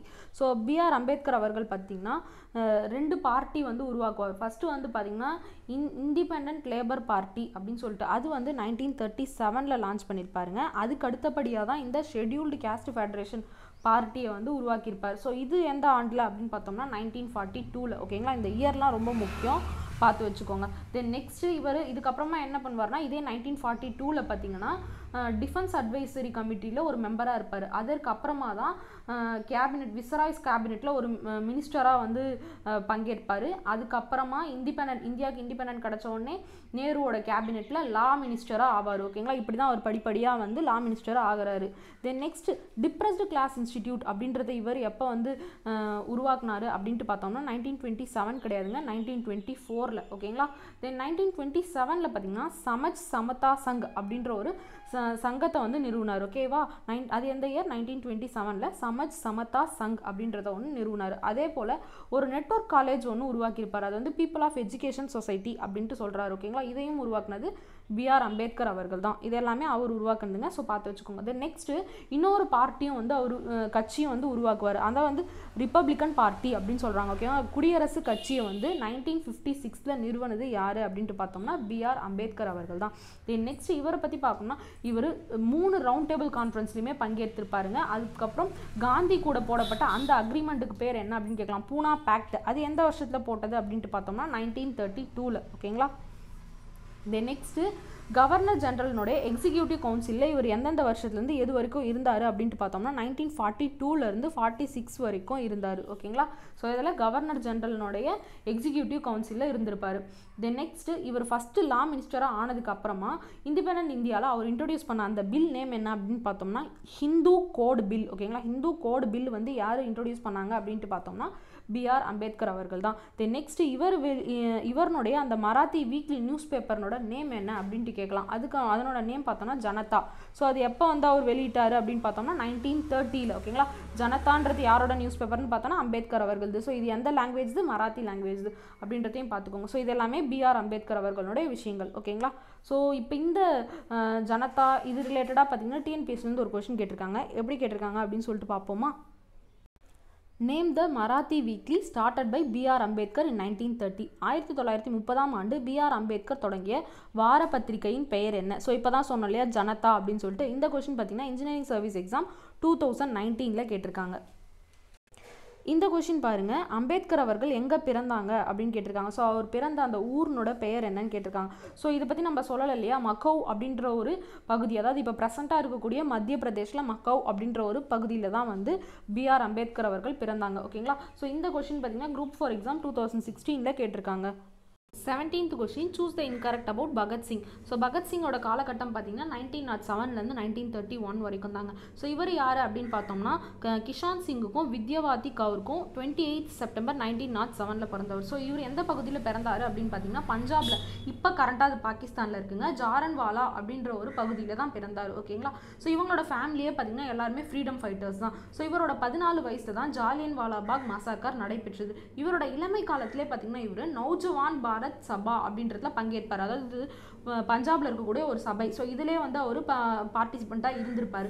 Next இவர் பார்த்தீங்கன்னா ஹிந்துஸ்தான் ரிப்பப்ளிக் அசோசியேஷன்லேயும் வந்து ஈடுபட்டு இருப்பார். ஸோ இவர் இந்த இந்துஸ்தான் ரிப்பப்ளிக் அசோசியேஷனை ஃபார்ம் பண்ணது யார் அப்படின்ட்டு பார்த்தோம்னா சச்சின் சன்யால் அண்டு ஜோகேஷ் சேட்டர்ஜி அப்படின்றவங்க. ஓகேங்களா, ஸோ இவங்க தான் வந்து உருவாக்குனாங்க. அதற்கப்புறமா பகத்சிங் இதுக்குள்ளே போனதுக்கப்புறம் இதை ரீஆர்கனைஸ் பண்ணி, இதை எப்போ ரீஆர்கனைஸ் பண்ணுவார் அப்படின்ட்டு பார்த்தோம்னா செப்டம்பர் 1928 ரீஆர்கனைஸ் பண்ணி இதுக்கு ரீநேமும் பண்ணிடுவார். ஸோ இந்த Hindustan republic அசோசியேஷனை Hindustan socialist republic association அப்படின்னு சொல்லிட்டு மாற்றுவார். ஸோ இதனோட எய்ம் என்னவா இருந்துச்சு அப்படின்னு பார்த்தீங்கன்னா ரெவல்யூஷன், அதாவது புரட்சி மூலமாக ஒரு சோஷியல் சொசைட்டியை உருவாக்கணும். அது வந்து ஒரு கேபிட்டலிஸ்டாகவும் இருக்கக்கூடாது, இம்பீரியலிஸ்ட் கவர்மெண்ட்டாகவும் இருக்கக்கூடாது அப்படின்றது தான் இதனுடைய நோக்கமாக இருந்துச்சு. ஓகேங்களா, தென் நெக்ஸ்ட் ஆப்ஷன் பாருங்க. He threw a bomb in Central Legislative Assembly on April 8, 1929. So April 8, 1929 இவர் என்ன பண்ணுவாருன்னு பார்த்தீங்கன்னா மத்திய சட்டமன்றத்தில் வந்து குண்டு வீசுவார். ஆனால் இது வந்து யாரையுமே கில் பண்ணாதுங்க, ஜஸ்ட் ஒரு பயமுறுத்துற நோக்கத்தினோட தான் வந்து பண்ணியிருப்பாங்க. ஸோ இதை எதற்காக பண்ணாங்க அப்படின்னு பார்த்தீங்கன்னா ஆங்கிலேயர்களை எதிர்த்து அவங்க வந்து ஒரு ட்ரக்கோனியன் லா அப்படின்னு ஒன்று வந்து கொண்டு வந்திருப்பாங்க. ஸோ அதை எதிர்த்து போராடப்பட்டதுக்காக வீசப்பட்டதான் இந்த பாம். இது யாரையுமே கொலை பண்ணல. ஓகேங்களா, ஸோ இதற்கப்புறமா பார்த்தீங்கன்னா பகத்சிங், ராஜ்குரு, அப்புறம் சுக்தேவ் இவங்க 3 பேரையும் பார்த்தீங்கன்னா சாண்டர்ஸை கொலை பண்ணதுக்காக அரெஸ்ட் பண்ணுவாங்க. ஓகேங்களா, ஸோ இதை வந்து செகண்ட் லாகூர் கான்ஸ்பிரசி கேஸ் அப்படின்ட்டு சொல்லுவாங்க. ஓகேங்களா, ஸோ இவங்களுக்கு வந்து 7th அக்டோபர் 1930 ஓகேங்களா மரண தண்டனை விதிக்கணும் அப்படின்ட்டு எழுதிடுவாங்க. ஓகேவா, அப்போது எப்போ வந்து இவங்களுக்கு, அதாவது பகத்சிங் அவர்களுக்கு மரண தண்டனை விதிக்குது, அவங்கள வந்து தூக்கிலிடுறாங்க அப்படின்ட்டு பார்த்தோம்னா மார்ச் 23, 1931. ஓகேங்களா, ஸோ மார்ச் 23, 1931 தான் பகத்சிங் அவர்களை தூக்கிலிடுவாங்க. ஸோ அது எந்த ஜெயிலில் அப்படின்னு பார்த்தோம்னா லாகூர் ஜெயிலில். ஓகேங்களா, ஸோ பகத்சிங் கூட வேறு யாரெல்லாம் வந்து இருந்தாங்க அப்படின்னு பார்த்தோம்னா ராஜ்குரு, சுக்தேவ் இவங்க 3 பேருமே வந்து தூக்கிலிடுவாங்க. ஸோ இதெல்லாமே இம்பார்ட்டண்ட்டான விஷயங்க, பார்த்து வச்சுக்கோங்க. நெக்ஸ்ட் கொஸ்டின் போகலாமா? 18th question, choose the incorrect. Statement 1 Hindustan republic association. So இது நம்ம ஏற்கனவே சொன்ன மாதிரி இதை யார் வந்து உருவாக்குனது அப்படின்னு பார்த்தோம்னா சச்சின் சன்னியாலும் ஜோகேஷ் சேட்டர்ஜி அவர்கள் தான். இதை ரீஆர்கனைஸ் பண்ணது தான் பகத்சிங் அவர்கள். ஸோ ரீஆர்கனைஸ் பண்ணி அதுக்கு ரீநேம் பண்ணதான் Hindustan Hindustan socialist republic association அப்படின்னு சொல்லிட்டு ரீநேம் பண்ணியிருந்தாரு இல்லைங்களா. Then next murder of Sanders. So இதை பற்றி சொல்லணும்னா ஃபர்ஸ்ட் ஜேம்ஸ் ஏ ஸ்காட் யார் அப்படின்னு பார்த்தோம்னா இவர் வந்து லாகூரில் சூப்பரிண்டென்டென்ட் ஆஃப் போலீஸாக இருந்தாருங்க. ஸோ இவர் என்ன பண்ணியிருப்பாரு அப்படின்னு பார்த்தோம்னா லாலா லாஜ்பத் ராய் இருக்கார் இல்லையா, ஸோ அவங்கலாம் வந்து சைமன் கமிஷனில் எதிர்த்து போராடும் பொழுது அவர் மேலே லத்தி சார்ஜ் வந்து ஏற்படுத்தினவர். ஸோ இதன் காரணமாக லாலா லாஜ்பத் ராய் வந்து 2 வீக்ஸ்க்கு அப்புறம் இறந்துருவார். ஸோ அவரோட இறப்புக்கு காரணமான இந்த ஜேம்ஸ் ஏ ஸ்காட்டை கொலை செய்யணும் அப்படின்ட்டு முயற்சிக்கும் பொழுது தான் மாற்றி சாண்டர்ஸ் அவர்களை கொண்டுடுவாங்க. ஓகேங்களா, யாரெல்லாம்னு பார்த்தோன்னா இந்த பகத்சிங் அவர்கள்லாம். ஸோ இதை தான் வந்து செகண்ட் லாகூர் கான்ஸ்பிரசி கேஸாக போடுவாங்க. ஓகேங்களா, ஸோ இதெல்லாம் எந்த ஆண்டில் நடந்தது அப்படின்னு பார்த்தோன்னா டிசம்பர் 1928 நடந்ததுங்க. இது எல்லாமே இம்பார்ட்டன்ட். இதே போல் ட்ரெயினில் வந்து லார்ட் இர்வின் அவர்கள் ட்ராவல் பண்ணும்போதும் அவரையும் வந்து கொலை செய்யறதுக்கு முயற்சி செய்வாங்க. அது எப்போனா டிசம்பர் 1929. இந்த மாதிரி நிறைய வந்து முயற்சிகள்லாம் நடக்கும் இந்த காலகட்டங்களில். ஓகேங்களா, ஸோ இது வரைக்கும் பார்த்துக்கிட்டிங்களா? நெக்ஸ்ட் கொஸ்டின் போகலாமா?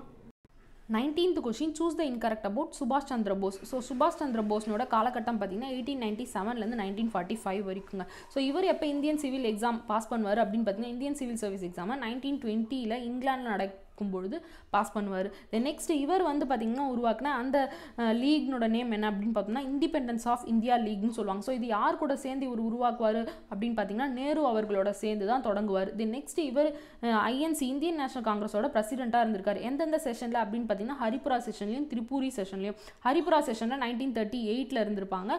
தென் நெக்ஸ்ட் 1939 திரிபுரி செஷனில் பிரசிடெண்ட் ஆவார். இருந்தாலும் அந்த காலகட்டங்களில் காந்திஜிக்கும் இவருக்கும் வந்து கருத்து வேறுபாடு நடந்ததுனால இந்த திரிபுரி செஷன்லேருந்து இவர் பிரசிடெண்ட்டாக ரிசைன் பண்ணிடுவார். ஓகேங்களா, ரிசைன் பண்ணிவிட்டு தென் அதற்கப்புறமா தான் ஃபார்வர்ட் பிளாக் பார்ட்டி அப்படின்றது வந்து நிறுவுவார். ஸோ அது எந்த வருஷத்தில் அப்படின்னு பார்த்தோம்னா 1939 ஓகேங்களா. தென் இதுக்கு அடுத்து கிசான் சபா அப்படின்ட்டு ஒன்று நிறுவுவார். ஓகேங்களா, இது எல்லாமே யாருன்னு பார்த்தோம்னா சுபாஷ் சந்திர போஸ். இதுக்கப்புறமா 1941 பெர்லினுக்கு போயிடுவார். அங்கே போயிட்டு ஹிட்லரை மீட் பண்ணுவார். தென் இதுக்கப்புறம் 1943 ஓகேங்களா 43 தான் இவர் சிங்கப்பூரில் இருக்கக்கூடிய இந்தியன் ஆர்மியை சார்ஜ் எடுத்துப்பார். ஓகேங்களா, இங்கே இருந்து தான் இவர் மகாத்மா காந்தி அவர்களை ஃபாதர் ஆஃப் நேஷன் அப்படின்ட்டு சொல்லுவார். ஓகேங்களா, ஸோ இவர் யார் அட்ரஸ் பண்ணது மகாத்மா காந்தியை ஃபஸ்ட்டு ஃபாதர் ஆஃப் நேஷன் அப்படின்ட்டு பார்த்தோம்னாலும் அது சுபாஷ் சந்திர போஸ் அவர்கள் தான். இவரோட ஸ்லோகன் என்னென்ன அப்படின்னு பார்த்தோன்னா டெல்லி சலோ, ஜெய் ஹிந்த், இது எல்லாமே இவரோட ஸ்லோகன் தான். தென் நெக்ஸ்ட் இவரோட ஆட்டோபயோகிராஃபி என்ன அப்படின்ட்டு கேட்கலாம். த இந்தியா ஸ்ட்ரகிள் அப்படின்னு சொல்லுவோம் இல்லைங்களா. ஸோ இது வந்து சுபாஷ் சந்திர போஸ் அவர்களுடைய ஆட்டோபயோகிராஃபி தான். ஓகேங்களா, ஸோ இந்த மாதிரி விஷயங்கள்லாம் பார்த்துக்கோங்க. இப்போ சுபாஷ் சந்திர போஸ் ரிலேட்டடாக என்னெல்லாம் டிஎன்பிஎஸ்சியில் வந்து கொஷின் கேட்டிருக்காங்க அப்படின்னு சொல்லிட்டு பார்ப்போமா? இந்த கொஷின் குரூப் 2 எக்ஸாம் 2018 கேட்டிருக்காங்க. த forward black party was started by whom? Forward black கட்சி யாரால் தொடங்கப்பட்டது? ஸோ இப்போ தான் சொன்னோம் இல்லைங்களா, சுபாஷ் சந்திர போஸ் அவர்கள் தொடங்கினாங்க அப்படின்னு சொல்லிட்டு. ஸோ இது வந்து குரூப் 2 எக்ஸாம் 2018 கேட்டிருக்காங்க. இந்த இயரும் ஞாபகம் வச்சுக்கோங்க, 1939 வந்து தொடங்கியிருப்பாரு. ஓகேங்களா. 20th question, choose the incorrect about Subhash Chandra Bose. Option A, addressed Mahatma Gandhi as father of nation. So இது நம்ம ப்ரீவியஸ் கொஸ்டின்லேயே சொல்லியிருந்தோம், காந்தியடிகளை வந்து தேசத்தின் தந்தை அப்படின்ட்டு அழைத்தவர் வந்து சுபாஷ் சந்திர போஸ் அப்படின்னு சொல்லிட்டு. தென் நெக்ஸ்ட் இவரோட ஸ்லோகன் தான் டெல்லி சலோ அண்ட் ஜெய் ஹிந்த் அப்படின்றதையும் பார்த்தோம். தென் நெக்ஸ்ட் இவரோட ஆட்டோபயோகிராஃபி நேம் பார்த்தோம்னா இந்தியன் ஸ்ட்ரகிள் அப்படின்றது. ஸோ இதுவும் இம்பார்ட்டன்ட். தென் நெக்ஸ்ட் பார்த்தீங்கன்னா இவர் சிங்கப்பூருக்கு போயிடுறாரு இல்லைங்களா. ஸோ சிங்கப்பூரில் அங்கே வந்து தற்காலிகமாக வந்து இந்தியாவோட அரசை வந்து ஏற்படுத்துவார். சுதந்திர இந்தியாவின் தற்காலிக அரசை ஏற்படுத்தியவர் யார் அப்படின்னு பார்த்தோம்னா எஸ்சி போஸ் தான். ஸோ அது வந்து சிங்கப்பூரில் என்னைக்கு அப்படின்னு பார்த்தோம்னா டேட்டு தாங்க இதில் தப்பாக இருக்குது, October 21, 1943. ஓகேங்களா. October 21, 1943 எஸ்சி போஸ் அவர்கள் சுதந்திர இந்தியாவை தற்காலிக அரசாக வந்து ஏற்படுத்துவார். ஓகேங்களா. ஸோ இதுக்கப்புறமா அப்போ இந்த டேட்டில் July 2, 1943 இவர் என்ன பண்ணுவாருன்னு பார்த்தீங்கன்னா சிங்கப்பூரில் இருந்து டோக்கியோவுக்கு போவார். டோக்கியோவுக்கு போயிட்டு ஜப்பானோட பிரைம் மினிஸ்டரான தோஜோ கிட்ட வந்து ஹெல்ப் கேட்பார். ஆனால் அவங்க வந்து அதுக்கு ஹெல்ப் பண்ண மாட்டாங்க. ஸோ அகைன் தான் வந்து சிங்கப்பூருக்கு வந்துட்டு இந்த மாதிரி தற்காலிக அரசை வந்து நிறுவுவார். ஓகேங்களா. தென் இதற்கு அப்புறமா வந்து பிரிட்டிஷை எதிர்த்து வந்து உடனே வந்து வாரை ஏற்படுத்தணும், அதாவது போர் புரியணும் அப்படின்னு சொல்லிட்டு ஆரம்பிப்பாங்க. ஸோ இதை பற்றிலாம் நம்ம வரக்கூடிய கொஷினில் பார்ப்போம்.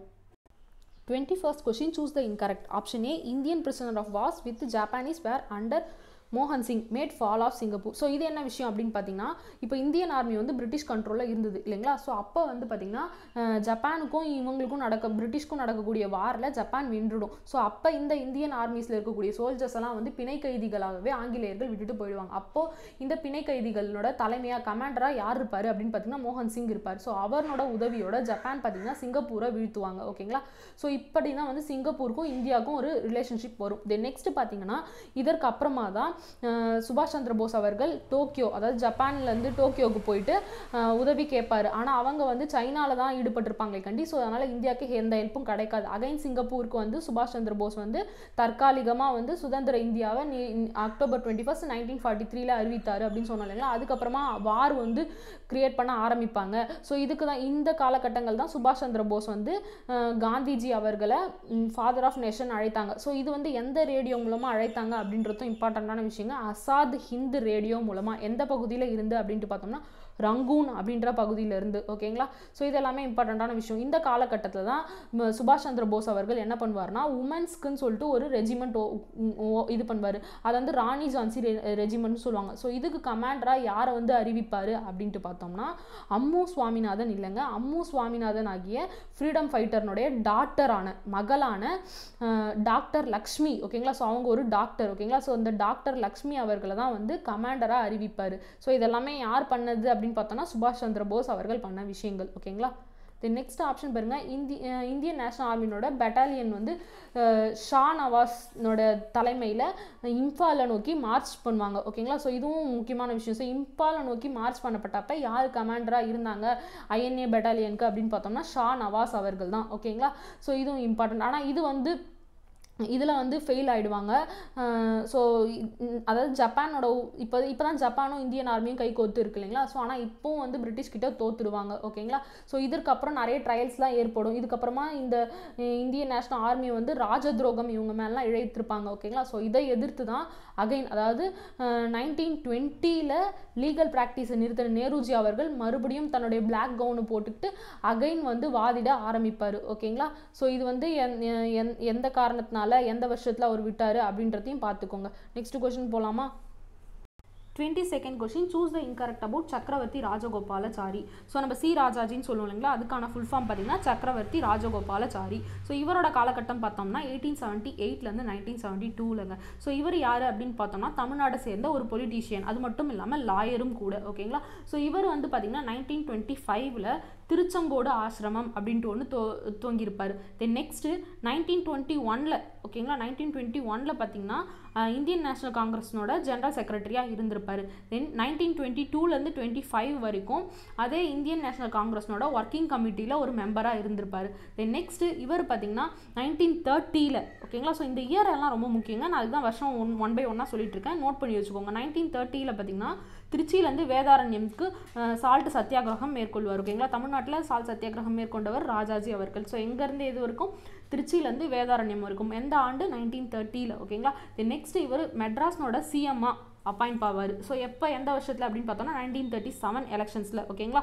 நெக்ஸ்ட் இவர் எப்போ இந்தியன் நேஷனல் காங்கிரஸை விட்டு ரிசைன் பண்ணுவார் அப்படின்னு பார்த்தோம்னா 1942. ஓகேங்களா. எதற்காக அப்படின்னு பார்த்தோம்னா கிரிப்ஸ் ப்ரொபோசலை வந்து அக்செப்ட் பண்ணலை அப்படின்ற காரணத்துக்காக இந்தியன் நேஷனல் காங்கிரஸ்லேருந்து வெளியேறுவார். நெக்ஸ்ட் இவர் ஒரு ஃபார்முலாவை கிரியேட் பண்ணுவார். ஸோ அதன் பேர் தான் சிஆர் ஃபார்முலா அப்படின்னு சொல்லுவோம். ஓகேங்களா. ஸோ இதை வந்து யார் ப்ரிப்பேர் பண்ணது அப்படின்ட்டும் கேட்கலாம். நெக்ஸ்ட் இவர் பார்த்தீங்கன்னா பெங்கால்னோட கவர்னராக இருந்திருப்பார். ஸோ ஃபஸ்ட்டு வெஸ்ட் பெங்கால்னுடைய கவர்னர் யார் அப்படின்ட்டு கேட்டானாலும் அதுக்கும் ஆன்சர் ராஜாஜி அவர்கள் தான். ஓகேங்களா. ஸோ எப்போ அப்படின்னு பார்த்தோம்னா 1947லேருந்து 1948 வரைக்கும் கவர்னராக இருந்திருப்பார். Next founded Swatantra party. ஓகேங்களா. ஸோ இவர் ஸ்வதந்திர பார்ட்டியை எப்போ வந்து தோற்றுவித்தார் அப்படின்னு பார்த்தோம்னா 1952 கிடையாதுங்க, 1959. ஓகேங்களா. ஸோ இதை பற்றி டீட்டெயில்ஸாக நம்ம பின்னாடி பார்ப்போம். நெக்ஸ்ட் ஆப்ஷன் பார்க்கலாங்க. அவார்ட் பாரத ரத்னா. ஸோ பாரத ரத்னா விருது இவருக்கு எப்போ கிடைக்கப்பட்டது அப்படின்னு பார்த்தோம்னா 1954. இந்தியாவோட ஃபர்ஸ்ட் ரெசிபியன்ட் யார் பாரத ரத்னாக்கு அப்படின்ட்டு கேட்டாலும் அதுக்கான ஆன்சர் ராஜாஜி அவர்கள் தான். நெக்ஸ்ட் மேங்கோ ஆஃப் சேலம், அதாவது சேலத்து மாம்பழம் அப்படின்னு அழைக்கப்படுறதும் ராஜாஜி அவர்கள் தான். நெக்ஸ்ட் இவரை காந்திஜி எப்படி சொல்கிறாருன்னா கீப்பர் ஆஃப் மை கன்சைன்ஸ் அப்படின்னு சொல்கிறாங்க. அதாவது என் மனசாட்சியின் கீப்பர் அப்படின்ட்டு ராஜாஜி அவர்களை காந்திஜி வந்து சொல்கிறாங்க.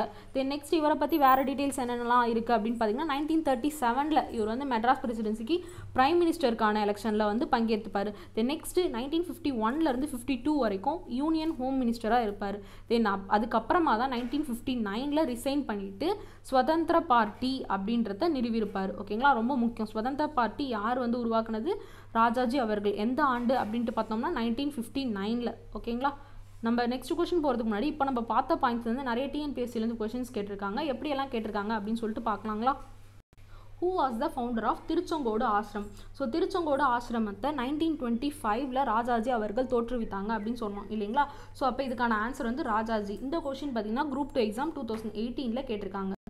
இந்த கொஸ்டின் பாருங்க, ராஜாஜி அவர்கள் வந்து குலக்கல்வி திட்டம் உருவாக்குனாங்க அப்படின்னு சொல்லிட்டு நம்ம ப்ரீவியஸ் கொஸ்டின்ஸ்லேயே பார்த்தோம் இல்லைங்களா. ஸோ இதனால் பெரியார் வந்து இதை ரொம்ப கிரிட்டிசைஸ் பண்ணுவார் அப்படின்ட்டுலாம் பார்த்தோம் இல்லைங்களா. ஸோ இது ரிலேட்டடாக வந்து குரூப் 1 எக்ஸாம் 2017 கேட்டிருக்காங்க. மற்ற ஆப்ஷனும் பார்த்துக்கோங்க. ஸோ வரக்கூடிய எக்ஸாம்ஸில் கேட்கறதுக்கு வாய்ப்பு இருக்குது. When did Rajaji start his salt satyagraha in Tamil Nadu? So இந்த கொஸ்டின் பார்த்தீங்கன்னா ராஜாஜி அவர்கள் தான் சால்ட் சத்தியாகிரகத்தை மேற்கொண்டார் 1930 அப்படின்ட்டு நம்ம பார்த்தோம். எங்கேருந்து? திருச்சியிலேருந்து வேதாரண்யம் இருக்கும். ஆனால் டேட் நம்ம பார்க்காம விட்டுட்டோம் இல்லைங்களா.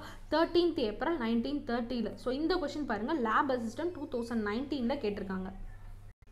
இந்த கொஸ்டின் பாருங்க, who was the first recipient of Bharat Ratna award? So நம்ம ஏற்கனவே சொல்லியிருந்தோம் இல்லைங்களா, முதல்ல பாரத ரத்னா விருதை பெற்றவர் யார் அப்படின்னு பார்த்தோம்னா ராஜாஜி அவர்கள் தான் சொல்லிட்டு. ஸோ இந்த கொஸ்டின் வந்து குரூப் 2 எக்ஸாம் 2015 கேட்டிருக்காங்க. இதற்கான ஆண்டும் கூட கேட்கலாம் வரக்கூடிய எக்ஸாமில். ஸோ எந்த ஆண்டில் அவர் வந்து பெற்றார் அப்படின்னு பார்த்தோம்னா 1954. ஓகேங்களா. நெக்ஸ்ட் கொஸ்டின் போகலாமா. 23rd question, choose the incorrect. Option A CR formula. So CR formula யார் வந்து இயற்றினது அப்படின்ட்டு பார்த்தோம்னா ராஜாஜி. இது நம்ம ப்ரீவியஸ் கொஸ்டின்ஸ்லேயே பார்த்தோம் இல்லைங்களா.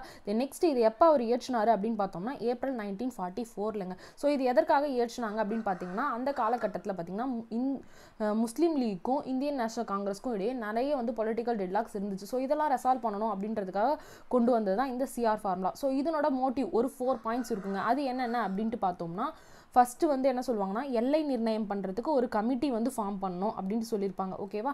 ஸோ இப்போ பாகிஸ்தானாக பிரிக்க போகிறோம் அப்படின்னா மெஜாரிட்டியாக முஸ்லீம்ஸ் இருக்கக்கூடிய அந்த பகுதியை பிரிக்கணும். அது வந்து அந்த பீப்புள்ஸ்னுடைய பொது வாக்கெடுப்பு எடுத்து அவங்களோட விருப்பத்தின்படி தான் நடக்கணும் அப்படின்ட்டு சொல்லியிருப்பாங்க. தென் நெக்ஸ்ட் செகண்ட் பார்த்தோம்னா இந்த பார்ட்டிஷன் நடக்கும்பொழுது டிஃபென்ஸோ கம்யூனிகேஷனோ எந்த ஒரு சர்வீசஸுமே எசென்ஷியல் சர்வீசஸுமே பார்த்தீங்கன்னா 2 கண்ட்ரிக்கும் மியூச்சுவல் அக்ரிமெண்ட் படி தான் நடக்கணும் அப்படின்ட்டு சொல்லியிருப்பாங்க. ஓகேங்களா. தென் 2 கண்ட்ரியும் இந்தியாவும் சரி பாகிஸ்தானும் சரி விருப்பப்பட்டு தான் வந்து இந்த எல்லா சர்வீசஸும் பிரிக்கணும் அப்படின்ட்டு சொல்லியிருப்பாங்க. தென் நெக்ஸ்ட் பார்த்தீங்கன்னா பார்டரில் இருக்கக்கூடிய டிஸ்ட்ரிக்ஸ்லாம் இருக்குது இல்லைங்களா. ஸோ அது வந்து எந்த கண்ட்ரியில் ஜாயின் பண்ண போகுது அப்படின்றத அவங்களே வந்து முடிவு எடுத்துக்கலாம். அதாவது அந்த டிஸ்ட்ரிக்ஸே டிசைட் பண்ணிட்டோம் எந்த ஸ்டேட்டில் இருக்கிறது அப்படின்னு சொல்லியிருப்பாங்க. தென் நெக்ஸ்ட் பார்த்தோம்னா ஸ்கீம்ஸ் எல்லாம் இருக்கு இல்லைங்களா. ஸோ அந்த ஸ்கீம் எல்லாம் வந்து ஃபுல்லாக பவர் ட்ரான்ஸ்ஃபர் ஆகிற வரைக்கும் எதுவுமே வந்து இம்ப்ளிமெண்ட் பண்ணக்கூடாது. இம்ப்ளிமெண்ட் பண்ணாமல் ட்ரான்ஸ்ஃபர் பவர்ஃபுல்லாக ட்ரான்ஸ்ஃபர் ஆனதுக்கப்புறம் தான் இம்ப்ளிமெண்ட் பண்ணணும் அப்படின்றதான் இந்த சிஆர் ஃபார்முலாவோட மோட்டிவாக இருந்துச்சு. ஓகேங்களா. அப்ஜெக்டிவ்ஸாக இருந்தது. இதெல்லாம் பார்த்துக்கோங்க. பட் இதை வந்து பார்த்திங்கன்னா இந்தியன் நேஷனல் காங்கிரஸ் வந்து எதிர்ப்பாங்க. ஆனால் காந்திஜி இதையே வந்து ஒரு நல்ல ஒரு யுக்தியாக எடுத்துக்கிட்டு ஜின்னா கிட்ட வந்து கான்வர்சேஷன் நடத்தலாம் அப்படின்னு ட்ரை பண்ணுவாங்க 1944. ஆனால் இதுவும் வந்து ஃபெயிலரில் தான் முடியும். தென் நெக்ஸ்ட் இதற்கு அடுத்தபடியாக வேவல் பிளான் வந்து அனௌன்ஸ் பண்ணுவாங்க. ஸோ இது எப்போ நடந்துச்சு அப்படின்னு பார்த்தோம்னா 14th June 1945. ஓகேங்களா. ஸோ இந்த வேவல் பிளான் எதற்காக அப்படின்ட்டு பார்த்தோம்னா எக்ஸிக்யூட்டிவ் கவுன்சில் இருக்குங்களா. ஸோ புதுசாக ஒரு நியூ எக்ஸிக்யூட்டிவ் கவுன்சில் ஃபார்ம் பண்ணோம். அதில் இருக்கக்கூடிய எல்லா மெம்பர்ஸுமே எக்ஸப்ட் விஸ்ராயும் கமாண்டர் இன் சீஃபும் தவிர்த்து மீதி எல்லாருமே இந்தியன்ஸாக தான் இருக்கணும் அப்படின்ட்டு சொல்லியிருப்பாங்க. தென் டிஃபென்ஸை தவிர்த்து மீதி இருக்கக்கூடிய எல்லா போர்ட்ஃபோலியோஸுமே இந்தியர்கள் கையில் தான் இருக்கணும். அதே போல் இந்தியன் கான்ஸ்டிடியூஷன் பொதுவாக உருவாக்குற வரை இந்த கவுன்சில் டெம்பரரியாக இந்த கவுன்சில் தான் இருக்கணும் அப்படின்ட்டு சொல்லியிருப்பாங்க. ஸோ இந்த மாதிரி நிறைய விஷயங்கள்லாம் சொல்லியிருப்பாங்க. ஸோ இதற்காக இதை பற்றி டிஸ்கஸ் பண்ணுறதுக்காக பண்ணது தான் இந்த சிம்லா கான்ஃபரன்ஸ் அப்படின்றது. ஓகேங்களா. ஸோ இந்த சிம்லா கான்ஃபரன்ஸ் வந்து எப்போ நடந்துச்சு அப்படின்ட்டு பார்த்தோம்னா June 25 July 14, 1945 வரைக்கும் நடந்திருக்கும். ஓகேங்களா. ஸோ இதற்காக நேரு, பட்டேல், அப்புறம் காங்கிரஸ் பிரசிடென்ட்டாக அப்போ இருந்த ஒரு மௌலானா அபுல் கலாம் ஆசாத்லாம் வந்து ஜெயிலில் இருப்பாங்க. ஸோ அவங்கள இந்த விஷயத்துக்காக ரிலீஸ் பண்ணியிருப்பாங்க. ஓகேங்களா. ஸோ இந்த மாதிரியான விஷயங்களை பார்த்துக்கோங்க. நெக்ஸ்ட் கொஸ்டின் போகலாமா. 24th question, choose the incorrect about Maulana Abul Kalam Azad. So Maulana Abul Kalam Azad அவருடைய காலகட்டம் பார்த்தீங்கன்னா 1888 1958 வரைக்குங்க. ஸோ இவர் யார் அப்படின்னு பார்த்தோம்னா இந்தியன் நேஷனல் காங்கிரஸ்னோட ஸ்பெஷல் செஷன் டெல்லியில் 1923 நடந்துச்சு. ஓகேங்களா.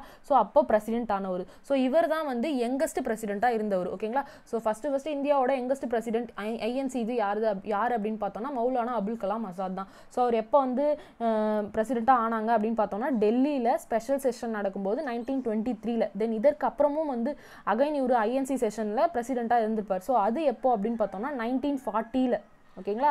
ஸோ 1940 அது வந்து டெல்லி செஷன் கிடையாதுங்க, ராம்கர் செஷன். ஓகேங்களா. ராம்கர் செஷன்லையும் அவங்க பிரசிடெண்ட்டாக இருந்திருப்பாங்க. ஸோ அதனால தான் இந்த ஆப்ஷன் வந்து ராங்காக இருக்குது. தென் நெக்ஸ்ட் இவரை பற்றி சொல்லணும்னா இவர் வந்து இண்டிபெண்டன்ட் இந்தியாவோட ஃபர்ஸ்ட் எஜுகேஷன் மினிஸ்டராக இருந்தவருங்க. ஓகேங்களா. ஸோ இந்தியாவுக்கு இண்டிபெண்டன்ஸ் கிடைச்சதுக்கப்புறம் ஃபஸ்ட்டு யார் எஜுகேஷன் மினிஸ்டராக இருந்தாங்க அப்படின்ட்டு கேட்டானாலும் அதுக்கு ஆன்சர் வந்து மௌலானா அபுல் கலாம் ஆசாத் தான். ஓகேங்களா. ஸோ அப்போது அவர் எந்த பீரியட்லேருந்து எந்த பீரியட் வரைக்கும் இருந்தாங்க அப்படின்ட்டு பார்த்தோம்னா 1947 1958 வரைக்கும் இருப்பாங்க. தென் இதை தவிர்த்து வேற என்னென்ன பொசிஷன்லாம் இவங்க இருந்தாங்க அப்படின்னு பார்த்தோம்னா 1946 கான்ஸ்டிடியூயன்ட் அசம்பிளினோட ஒரு மெம்பராக இருந்தாங்க. அதே போல் மினிஸ்ட்ரி ஆஃப் எஜுகேஷன் அண்ட் ஆர்ட்ஸ்லேயும் இருந்தாங்க. ஓகேங்களா. இதெல்லாமே வந்து மௌலானா அபுல் கலாம் ஆசாத் கவர்மெண்ட்டில் இருந்த பொசிஷன்ஸ். தென் நெக்ஸ்ட் ஆப்ஷன் பாருங்க, பாரத ரத்னா அவார்டு. ஸோ இவருக்கு பாரத ரத்னா அவார்டு வந்து எப்போ கிடச்சிதுன்னா அவர் இறந்ததுக்கு அப்புறம் தான் கிடச்சிது. ஸோ எந்த இயரில் அப்படின்ட்டு பார்த்தோம்னா 1992. ஓகேங்களா. தென் நெக்ஸ்ட் இவரோட புக்குனோட நேம் என்ன அப்படின்ட்டு பார்த்தோம்னா இந்தியா வின்ஸ் ஃப்ரீடம் அப்படின்றது தான். ஓகேங்களா. ஸோ புக்கு வந்து ரொம்ப முக்கியங்க. இந்தியா வின்ஸ் ஃப்ரீடம் யார் எழுதுனது அப்படின்ட்டு கேட்கலாம். யாரோட இது அப்படின்ட்டு பார்த்தோம்னா மௌலானா அபுல் கலாம் ஆசாத் அவர்களோட இதுதான். ஓகேங்களா. நெக்ஸ்ட் கொஸ்டின் போகலாமா. 25th question, choose the incorrect about K. Kamaraj. So K Kamaraj அவர்களோட காலகட்டம் பார்த்தீங்கன்னா 1903 1975 வரைக்குங்க. ஸோ இவர் யார் அப்படின்னு பார்த்தோம்னா மெட்ராஸ் ஸ்டேட்னோட செகண்ட் சீஃப் மினிஸ்டராக இருந்தவர். ஓகேவா. ஸோ அவர் சிஎம்மாக இருந்த அந்த காலம் பார்த்தோம்னா 1954 1963 வரைக்கும். ஸோ இவர் வேறு என்னென்னலாம் பண்ணியிருக்காரு அப்படின்னு பார்த்தீங்கன்னா 1924 வைக்கோம் சத்தியாகிரகா நடக்கும்போது விருதுநகர்லேருந்து இவர் பங்கேற்றிருப்பார். அதே போல் இவர் 1929 பார்த்தீங்கன்னா ராம்நாத் டிஸ்ட்ரிக்டோட காங்கிரஸ் கமிட்டி இருக்குது இல்லைங்களா, அதனோட வைஸ் பிரசிடென்ட்டாகவும் ட்ரெஷரராகவும் இருந்தவர். தென் இவருக்கு பாரத ரத்னா அவார்டு போஸ்ட்மஸ்லி, அதாவது இறந்த பிறகு தான் கிடச்சிது. எந்த வருஷம் அப்போ கிடச்சிது அப்படின்ட்டு பார்த்தோம்னா 1972 கிடையாதுங்க, 1976. ஓகேங்களா. 1976 தான் இவருக்கு பாரத ரத்னா அவார்டு கிடச்சிது. தென் இவருக்கு 1972 ஒரு அவார்டு கிடச்சிருக்கும். அது என்ன அவார்டு அப்படின்னு பார்த்தோம்னா காப்பர் பாண்ட் அவார்டு. ஓகேங்களா. ஸோ கே காமராஜ் அவர்களுக்கு காப்பர் பாண்ட் அவார்டு எப்போ கிடச்சிது அப்படின்ட்டு கேட்கலாம், 1972. தென் நெக்ஸ்ட் ஆப்ஷன் பாருங்க, founded Indian national Congress organisation party. So இவர் வந்து பார்த்தீங்கன்னா இந்தியன் நேஷனல் காங்கிரஸை விட்டு வெளியே வந்துட்டு அதை இந்தியன் நேஷனல் காங்கிரஸை பிரிச்சுருவாங்க. ஸோ அதனோட இன்னொன்று தான் Indian national Congress organisation party அப்படின்றது. ஸோ இதை உருவாக்குனது யார் அப்படின்ட்டு கேட்டாங்கனாலும் அதுக்கு வந்து ஆன்சர் கே காமராஜ் தான். ஓகேங்களா. ஸோ அது எந்த ஆண்டு இவர் உருவாக்குனாரு அப்படின்ட்டு பார்த்தோம்னா 1969. இந்த காங்கிரஸ் ஆர்கனைசேஷன் பார்ட்டி தான் லேட்டராக பார்த்தீங்கன்னா ஜனதா பார்ட்டி கூட இணைச்சிருவாங்க. ஓகேங்களா. ஸோ அப்போ அந்த ஜனதா பார்ட்டி கூட இணைச்ச அந்த வருஷம் என்ன அப்படின்ட்டு பார்த்தோம்னா 1977. ஓகேங்களா. இதெல்லாமே இம்பார்ட்டண்ட்டான விஷயங்க, பார்த்துக்கோங்க. நெக்ஸ்ட் கொஸ்டின் போகலாமா. 26th question, choose the incorrect about Aruna அசஃப் Ali. So Aruna அசஃப் அலி அப்படின்றவங்க யார் அப்படின்னு பார்த்தோம்னா இவங்க அசஃப் அலினோட ஒய்ஃப். ஓகேங்களா. ஸோ அசஃப் அலி யார் அப்படின்ட்டு பார்த்தோம்னா இந்தியாவோட ஃபர்ஸ்ட் அம்பாசடர் ஆஃப் யூஎஸ்ஏ. ஓகேங்களா. ஸோ யூஎஸ்ஏக்கு இந்தியா அனுப்புனா ஃபர்ஸ்ட் அம்பாசடர். ஓகேங்களா. அது யாருன்னு பார்த்தோம்னா அசஃப் அலி அப்படின்றவங்க தான். ஸோ அவங்களோட ஒய்ஃப் தான் இந்த அருணா அசஃப் அலி அப்படின்றவங்க. ஸோ அப்போ இந்த ஆப்ஷன் தவறாக இருக்குது. அருணா அசஃப் அலின்றவங்க வேற, அசஃப் அலி அப்படின்றவங்க வேறு. அசஃப் அலின்றவங்களோட ஒய்ஃப் தான் அருணா அசஃப் அலி அப்படின்றோம். ஸோ இந்த அருணா அசஃப் அலிக்கு இன்னொரு நேம் இருக்குங்க, அதுதான் அருணா கங்குலி அப்படின்ட்டு சொல்கிறோம். இவங்களோட காலகட்டம் தான் 1909லேருந்து 1996 வரைக்கும். ஓகேங்களா? ஸோ இந்த மாதிரி விஷயங்கள்லாம் பார்த்துக்கோங்க. தென் இவங்க பார்த்தீங்கன்னா சிவில் டிசொபீடியன்ட் மூவ்மெண்ட் இருக்கு இல்லைங்களா, ஸோ அதில் வந்து பங்கேற்றுக்கிட்டு ஜெயிலையும் போவாங்க. ஸோ இவங்க இம்ப்ரிசன் ஆன அந்த வருஷம் என்னென்ன அப்படின்னு பார்த்தோம்னா 1930 அண்ட் 1932. தென் அகைன் இவங்க பார்த்தீங்கன்னா இண்டிவிஜுவல் சத்தியாகிரகா இருக்கு இல்லைங்களா, அதுலேயும் பார்ட்டிசிபேட் பண்ணி 1940ல் அகைன் ஜெயிலுக்கு போவாங்க. ஸோ இவங்களும் வந்து ஒரு ஃப்ரீடம் ஃபைட்டர் தான். தென் நெக்ஸ்ட் ஆப்ஷன் சி பாருங்க, hosted Indian national Congress tricolour flag at Gowalia tank Mumbai. So மும்பையில் இருக்கக்கூடிய அந்த கோவாலியா டேங்க்ல பார்த்தீங்கன்னா ஐஎன்சியினோட ட்ரைகலர் ஃபிளாகை வந்து கொடியேற்றுவாங்க. ஸோ அது எந்த வருடம் அப்படின்ட்டு பார்த்தோம்னா 1942ல். ஸோ இது யார் அப்படின்ட்டு கேட்கலாம். குவிட் இந்தியா மூவ்மெண்ட் அப்போ ட்ரைகலர் ஃபிளாகை மும்பையில் இருக்கக்கூடிய கோவாலியா டேங்க்ல யார் வந்து கொடியேற்றினாங்க அப்படின்ட்டு பார்த்தோம்னா அருணா அசஃப் அலி அவர்கள் தான். ஸோ இது எந்த வருடம் 1942ல். தென் நெக்ஸ்ட் இவங்களை பார்த்தீங்கன்னா டெல்லியினோட ஃபர்ஸ்ட் மேயராக அப்பாயிண்ட் பண்ணுவாங்க. ஸோ அந்த வருஷம் என்ன அப்படின்ட்டு பார்த்தோம்னா 1958லங்க. தென் நெக்ஸ்ட் இவங்களுக்கு இன்டர்நேஷ்னல் லெனின் பிரைஸ் அவார்டு கிடைக்கும். ஸோ அந்த வருஷம் பார்த்தோம்னா 1964. இதை அடுத்து இவங்களுக்கு பாரத ரத்னா அவார்டும் கிடைக்கும். ஸோ அது எந்த ஆண்டில் அப்படின்னு பார்த்தோம்னா 1997ல். ஓகேவா? தென் இவங்களோட நியூஸ் பேப்பர் ஒன்று இருக்குங்க. ஸோ அது என்ன நியூஸ் பேப்பர் அப்படின்ட்டு பார்த்தோம்னா லிங்க் அண்டு பேட்ரோல் அப்படின்றது. ஓகேவா? லிங்க் அண்டு பேட்ரோல் அப்படின்றது யாருடைய நியூஸ் பேப்பர் அப்படின்ட்டு கேட்கலாம். லிங்க் அண்டு பேட்ரோல் வந்து அருணா அசஃப் அலினோட நியூஸ் பேப்பர். தென் இவங்களுக்கு அவார்டு பாரத ரத்னா அவார்டு வந்து 1997ல் கிடைக்கப்பட்டது. ஸோ இது எல்லாமே அருணா அசஃப் அலி பற்றின இம்பார்ட்டண்ட்டான விஷயங்கள். நெக்ஸ்ட் கொஸ்டின் போகலாமா? 27th question, choose the incorrect about Balagangadhar Tilak. So இவரோட காலகட்டம் பார்த்தீங்கன்னா 1856லேருந்து 1920 வரைக்குங்க. ஸோ இவர் யார் அப்படின்ட்டு பார்த்தோம்னா ஆல் இந்தியா ட்ரேட் யூனியன் காங்கிரஸ்னு ஒன்று இருக்குங்க. ஸோ அதனுடைய ஃபர்ஸ்ட் பிரசிடெண்ட்டாக இருந்தவர். ஸோ இந்த all India trade union Congress வந்து உருவாக்குனது எந்த வருஷம் அப்படின்னு பார்த்தோம்னா 1920 தான். ஓகேங்களா? தென் நெக்ஸ்ட் இவரோட டைட்டில் என்ன அப்படின்ட்டு பார்த்தோம்னா லோக்மன்யா. ஓகேங்களா? தென் இவரோட ஸ்லோகன் என்ன அப்படின்ட்டு பார்த்தோம்னா Swaraj is my birth right and I shall have it. அதாவது இவரோட முழக்கம், இவர் வந்து யார் வந்து சுயராஜ்யம் எனது பிறப்புரிமை, அதை நான் அடைந்தே தீர்வேன் அப்படின்ட்டு சொன்னது அப்படின்ட்டு கேட்கலாம். ஸோ அது யாரு அப்படின்னு பார்த்தோம்னா பாலகங்காதர் திலக் அவர்கள் தான். தென் நெக்ஸ்ட் இவரை பார்த்தீங்கன்னா காந்திஜி என்ன சொல்லியிருப்பாருன்னா மேக்கர் ஆஃப் மாடர்ன் இந்தியா அப்படின்னு சொல்லியிருப்பாங்க. அதாவது இந்தியாவின் தயாரிப்பாளர் அப்படின்ட்டு சொல்லியிருப்பாங்க. சாரி, நவீன இந்தியாவின் தயாரிப்பாளர் அப்படின்ட்டு சொல்லியிருப்பாங்க. ஸோ அதனால தான் இந்த ஆப்ஷன் ராங்காக இருக்குது. ஏன்னா இங்கே நேருன்னு கொடுத்துருக்கேன். காந்திஜி அவர்கள் தான் பாலகங்காதர் திலக்க நவீன இந்தியாவின் தயாரிப்பாளர் அப்படின்ட்டு சொன்னது. ஓகேங்களா? தென் நெக்ஸ்ட் வேலண்டைன் சிரோல் இவங்களை என்னன்னு சொல்லியிருப்பாங்கன்னா ஃபாதர் ஆஃப் இந்தியன் அன்ரெஸ்ட் அப்படின்னு சொல்லியிருப்பாங்க. அதாவது இந்திய அமைதியின்மையின் தந்தை அப்படின்ட்டு சொல்லியிருப்பார். ஓகேங்களா? தென் நெக்ஸ்ட் இவரோட நியூஸ் பேப்பர் தான் கேசரி அப்படின்றது. நம்ம ஏற்கனவே சொன்னீங்களா கேசரி மகாராத்தா, இது ரெண்டும் பார்த்தீங்கன்னா பாலகங்காதர் திலக்னோட இதுன்னு சொல்லிட்டு. ஸோ கேசரி இவர் இந்த மராத்தி நியூஸ் பேப்பரை இவர் எப்போ வந்து வெளியிட்டார் அப்படின்னு பார்த்தோம்னா 1881லங்க. ஓகேவா? தென் நெக்ஸ்ட் இவரோட புக்கோட நேம் என்ன அப்படின்னு பார்த்தோம்னா த Arctic home of Vedas and Geetha ரஹஸ்யா அப்படின்றதான். ஓகேங்களா? ஸோ இது எல்லாமே இம்பார்ட்டண்ட்டான விஷயங்கள். இப்போ பாலகங்காதர் திலக் பற்றி என்னெல்லாம் டிஎன்பிஎஸ்சிலேருந்து கொஸ்டின் கேட்டிருக்காங்க அப்படின்னு சொல்லிட்டு பார்ப்போமா? கிபி 1893 இவர் கணபதி மற்றும் சிவாஜி பண்டிகைகள் கொண்டாடுவதன் மூலம் தேசிய உணர்வை தூண்டினார். அதாவது in 1893 he started using the traditional religious Ganapati festival and Shivaji festival to propagate and stimulate nationalism. So இந்த பாயிண்ட் பற்றி நம்ம பார்க்கவே இல்லை இல்லைங்களா? ஸோ இந்த சிவாஜி பண்டிகை மற்றும் கணபதி பண்டிகை மூலமாக தேசியத்தை வந்து தூண்டினவர் யார் அப்படின்ட்டு கேட்டாங்கனாலும் அதுக்கான ஆன்சர் பார்த்தீங்கன்னா பாலகங்காதர் திலக் அவர்கள் தான். ஓகேங்களா? ஸோ இந்த கொஸ்டின் பார்த்தீங்கன்னா குரூப் 2 எக்ஸாம் 2012ல் கேட்டிருக்காங்க. Assertion, the Indian national movement reached its crescendo in the non-cooperation movement in 1920 to 22. It was in the context that there occurred a resurgence of working class activity in the years 1920 to 22. The working class created its own organization to defend its class rights. Reason, Lokmanya Tilak was one of the moving spirits in the formation of AITUC. AITUC was formed in 1920. So இப்போ தான் நம்ம AITUC பற்றி சொன்னோம் இல்லைங்களா, all India trade union காங்கிரஸ்னுடைய பிரசிடெண்ட்டாக இருந்தாங்க. So அது form பண்ணப்பட்ட ஆண்டு 1920 சொல்லிட்டு. ஸோ இதுக்கு எல்லாத்துக்குமே மிகப்பெரிய பங்கு வகித்தவர் இந்த லோக்மன்யா திலக் அப்படின்றத கொடுத்துருக்காங்க இல்லைங்களா. ஸோ அப்போ இந்த ஆன்சர் வந்து கரெக்ட் தான். ஸோ இந்த கொஸ்டின் பார்த்தீங்கன்னா குரூப் 1 எக்ஸாம் 2015ல் கேட்டிருக்காங்க. 28th question, choose the incorrect. Option A Vande Mataram compost by. So Vande Mataram இயற்றியவர் யார் அப்படின்னு பார்த்தோம்னா பங்கிம் சந்திர சாட்டர்ஜி அப்படின்றவர் தாங்க. ஸோ இவரோட காலகட்டம் பார்த்தோம்னா 1838லேருந்து 1894 வரைக்கும். ஸோ இந்த வந்தே மாதரத்தை அவர் எந்த லாங்குவேஜில் ஏற்றியிருப்பார் அப்படின்ட்டு பார்த்தோம்னா சான்ஸ்கிரிட் லாங்குவேஜில் தான் ஏற்றியிருப்பார். இதை எப்போ நேஷனல் சாங்காக வந்து இந்தியா ஏற்றுக்குச்சு அப்படின்ட்டு பார்த்தோம்னா 24th January 1950 தான். ஓகேங்களா? ஸோ இந்தியன் கான்ஸ்டிடியூவன்ட் அசம்பிளி வந்து எப்போ ஏற்றுக்குச்சு அப்படின்ட்டு கேட்டாங்கன்னா 24th January 1950 தான் வந்தே மாதரத்தை நேஷனல் சாங்காக அடாப்ட் பண்ணுச்சு. ஓகேங்களா. தென் நெக்ஸ்ட்டு பங்கிம் சந்திர சாட்டர்ஜி எழுதின நாவல் ஃபஸ்ட்டு எழுதின நாவல் பேர் என்ன அப்படின்னு பார்த்தோம்னா துர்கா நந்தினி அப்படின்றது. ஓகேங்களா. துர்காஸ் நந்தினி அப்படின்றது. ஸோ இந்த நாவல் அவர் எப்போ எழுதியிருப்பாரு அப்படின்ட்டு பார்த்தோம்னா 1864. தென் இதற்கு அடுத்து அவர் ஒரு ஜேர்னலும் வெளியிட்டிருப்பாரு. ஸோ அது என்ன அப்படின்னு பார்த்தோம்னா பங்கதர்சன் அப்படின்ட்டு சொல்லுவோம். தென் பெங்காலியில் ஒரு நாவல் எழுதியிருப்பாரு. அது என்ன அப்படின்னு பார்த்தோம்னா ஆனந்தமத். ஸோ இதுதாங்க ரொம்ப ஃபேமஸான நாவல். பெங்காலியில் ஆனந்தமத் நாவல் எழுதினவர் யார் அப்படின்ட்டு கேட்கலாம். ஸோ யாருன்னு பார்த்தோம்னா பங்கிம் சந்திர சாட்டர்ஜி. ஸோ இது அவர் எந்த ஆண்டு எழுதியிருப்பாரு அப்படின்ட்டு பார்த்தோம்னா 1882. ஓகேவா. தென் நெக்ஸ்ட் இந்த வந்தே மாதரம் இருக்கு இல்லைங்களா.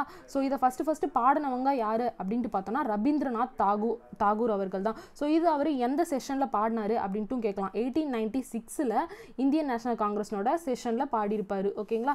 தென் நெக்ஸ்ட் இந்த வந்தே மாதரத்துக்கு இன்னொரு பெயர் இருக்குங்க. ஸோ இதை எப்படி அழைக்கிறாங்க அப்படின்ட்டு பார்த்தோம்னா Bible of modern Bengali patriotism அப்படின்ட்டு சொல்லுவாங்க. ஓகேங்களா. So Bible of modern Bengali patriotism எது அப்படின்ட்டு கேட்டாங்கன்னா அது வந்தே மாதரம் தான்.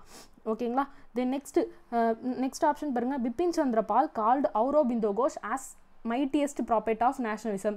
So mightiest property of nationalism அப்படின்ட்டு அவுரோபிந்தோ கோஷ் அவர்கள் தான் பிபின் சந்திர பாலை அழைத்திருப்பாங்க. ஓகேங்களா. ஸோ இதை அப்படியே நான் மாற்றி கொடுத்துருக்கிறதுனால இந்த ஆப்ஷன் வந்து ராங்கு. ஸோ யார் வந்து தேசியவாதத்தின் மிகச்சிறந்த தீர்க்கதரிசி அப்படின்ட்டு பார்த்தோம்னா அது பிபின் சந்திர பால். அப்படி கூறினவங்க யார் அப்படின்ட்டு கேட்டால் அது அவுரோபிந்தோ கோஷ் அவர்கள் தான். ஓகேங்களா. ஸோ இந்த பிபின் சந்திர பாலனோட காலகட்டம் பார்த்தோம்னா 1858 1932 வரைக்குங்க. இவர் இன்னும் என்ன சொல்கிறாங்க அப்படின்னு பார்த்தோம்னா father of revolutionary thoughts in India அப்படின்ட்டும் சொல்கிறாங்க. ஓகேங்களா. தென் நெக்ஸ்ட் அவுரோபிந்தோ கோஷ் இருக்காங்க இல்லையா, இவங்களுடைய நியூஸ் பேப்பர் என்ன அப்படின்ட்டு பார்த்தோம்னா நியூ இந்தியா அப்படின்ற ஒரு வீக்லி நியூஸ் பேப்பர் இருக்குது. தென் நியூ ஏஷியா அப்படின்ற நியூஸ் பேப்பரும் இருக்குங்க. ஸோ இது எல்லாமே அவுரோபிந்தோ கோஷனோட நியூஸ் பேப்பர்ஸ். ஓகேங்களா. தென் நெக்ஸ்ட் ஆப்ஷன் பாருங்க. First president of India. இந்தியாவோட ஃபர்ஸ்ட் பிரசிடென்ட் யாரு? இது எல்லாத்துக்குமே தெரிஞ்ச விஷயம் தான், ராஜேந்திர பிரசாத் அவர்கள் இல்லைங்களா.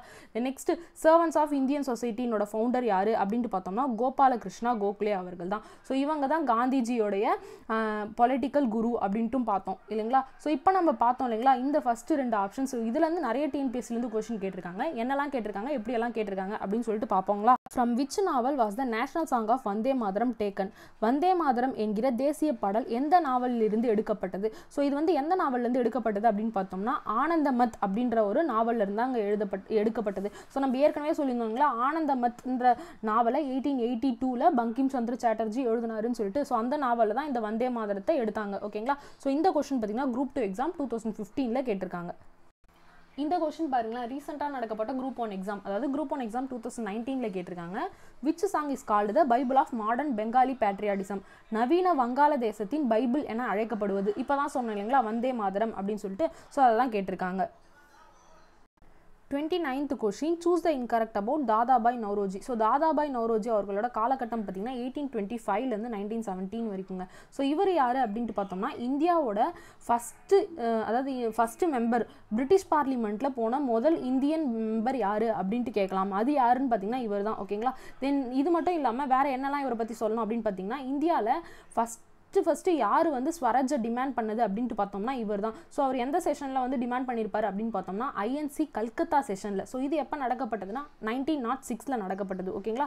So first Indian to demand Swaraj அப்படின்ட்டு பார்த்தோம்னா அது தாதாபாய் நவ்ரோஜி அவர்கள் தான். ஸோ அதை அவர் எந்த செஷனில் டிமாண்ட் பண்ணார் அப்படின்னு பார்த்தோம்னா ஐஎன்சி கல்கத்தா செஷன் 1906. தென் அது மட்டும் இல்லாமல் இந்தியன் நேஷனல் காங்கிரஸ்னோட கோ-ஃபவுண்டரும் இவர். ஓகேங்களா. ஒன் ஆஃப் த கோ-ஃபவுண்டர் தான் இந்த தாதாபாய் நவ்ரோஜி அவர்கள்.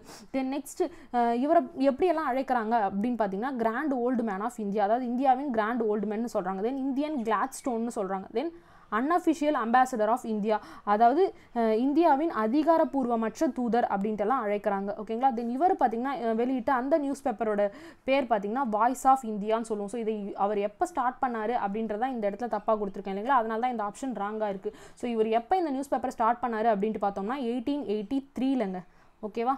தென் இவரோட புக்கு இந்த poverty and அன்பிரிட்டிஷ் rule in India, இதில் பார்த்தீங்கன்னா அவர் தெளிவாக வந்து குறிப்பிட்டிருப்பார். இந்தியர்களோட செல்வத்தை எப்படி வந்து சுரண்டுறாங்க ஆங்கிலேயர்கள் அப்படின்றத தெளிவாக குறிப்பிட்டிருப்பார். ஸோ அதனால் இந்த புக் வந்து இம்பார்ட்டண்ட்டான புக்குங்க. Poverty and அன்பிரிட்டிஷ் rule in India யாரோட இது அப்படின்ட்டு பார்த்தோம்னா தாதாபாய் நவ்ரோஜி அவர்கள் எழுதுனது. ஸோ இது அவர் எந்த ஆண்டு வெளியிட்டிருப்பாரு அப்படின்ட்டு பார்த்தோம்னா 1901. ஓகேங்களா.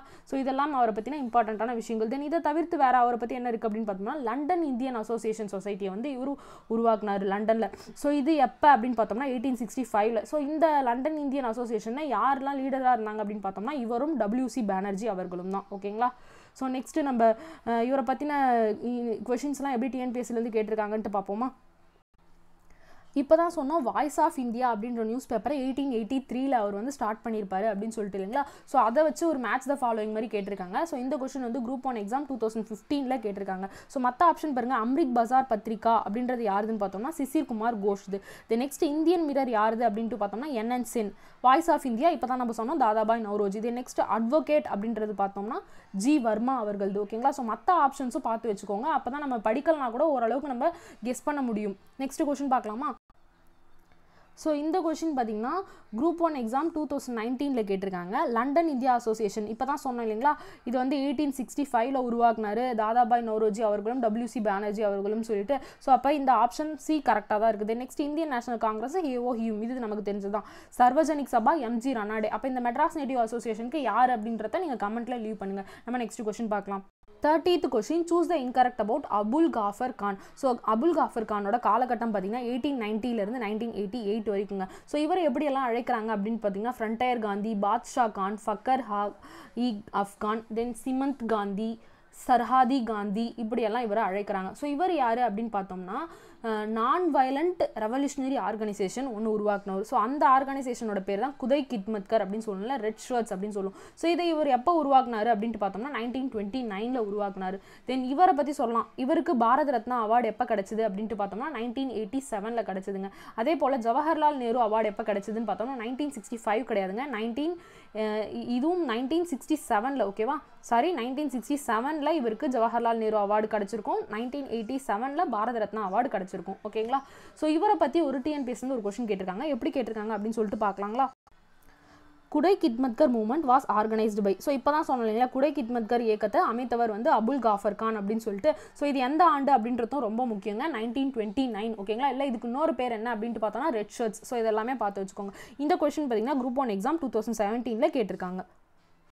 31st question, choose the incorrect about Lala Lajpat Rai. So Lala Lajpat ராயினோட காலகட்டம் பார்த்தீங்கன்னா 1865 பிறந்து 1928 இறந்தவருங்க.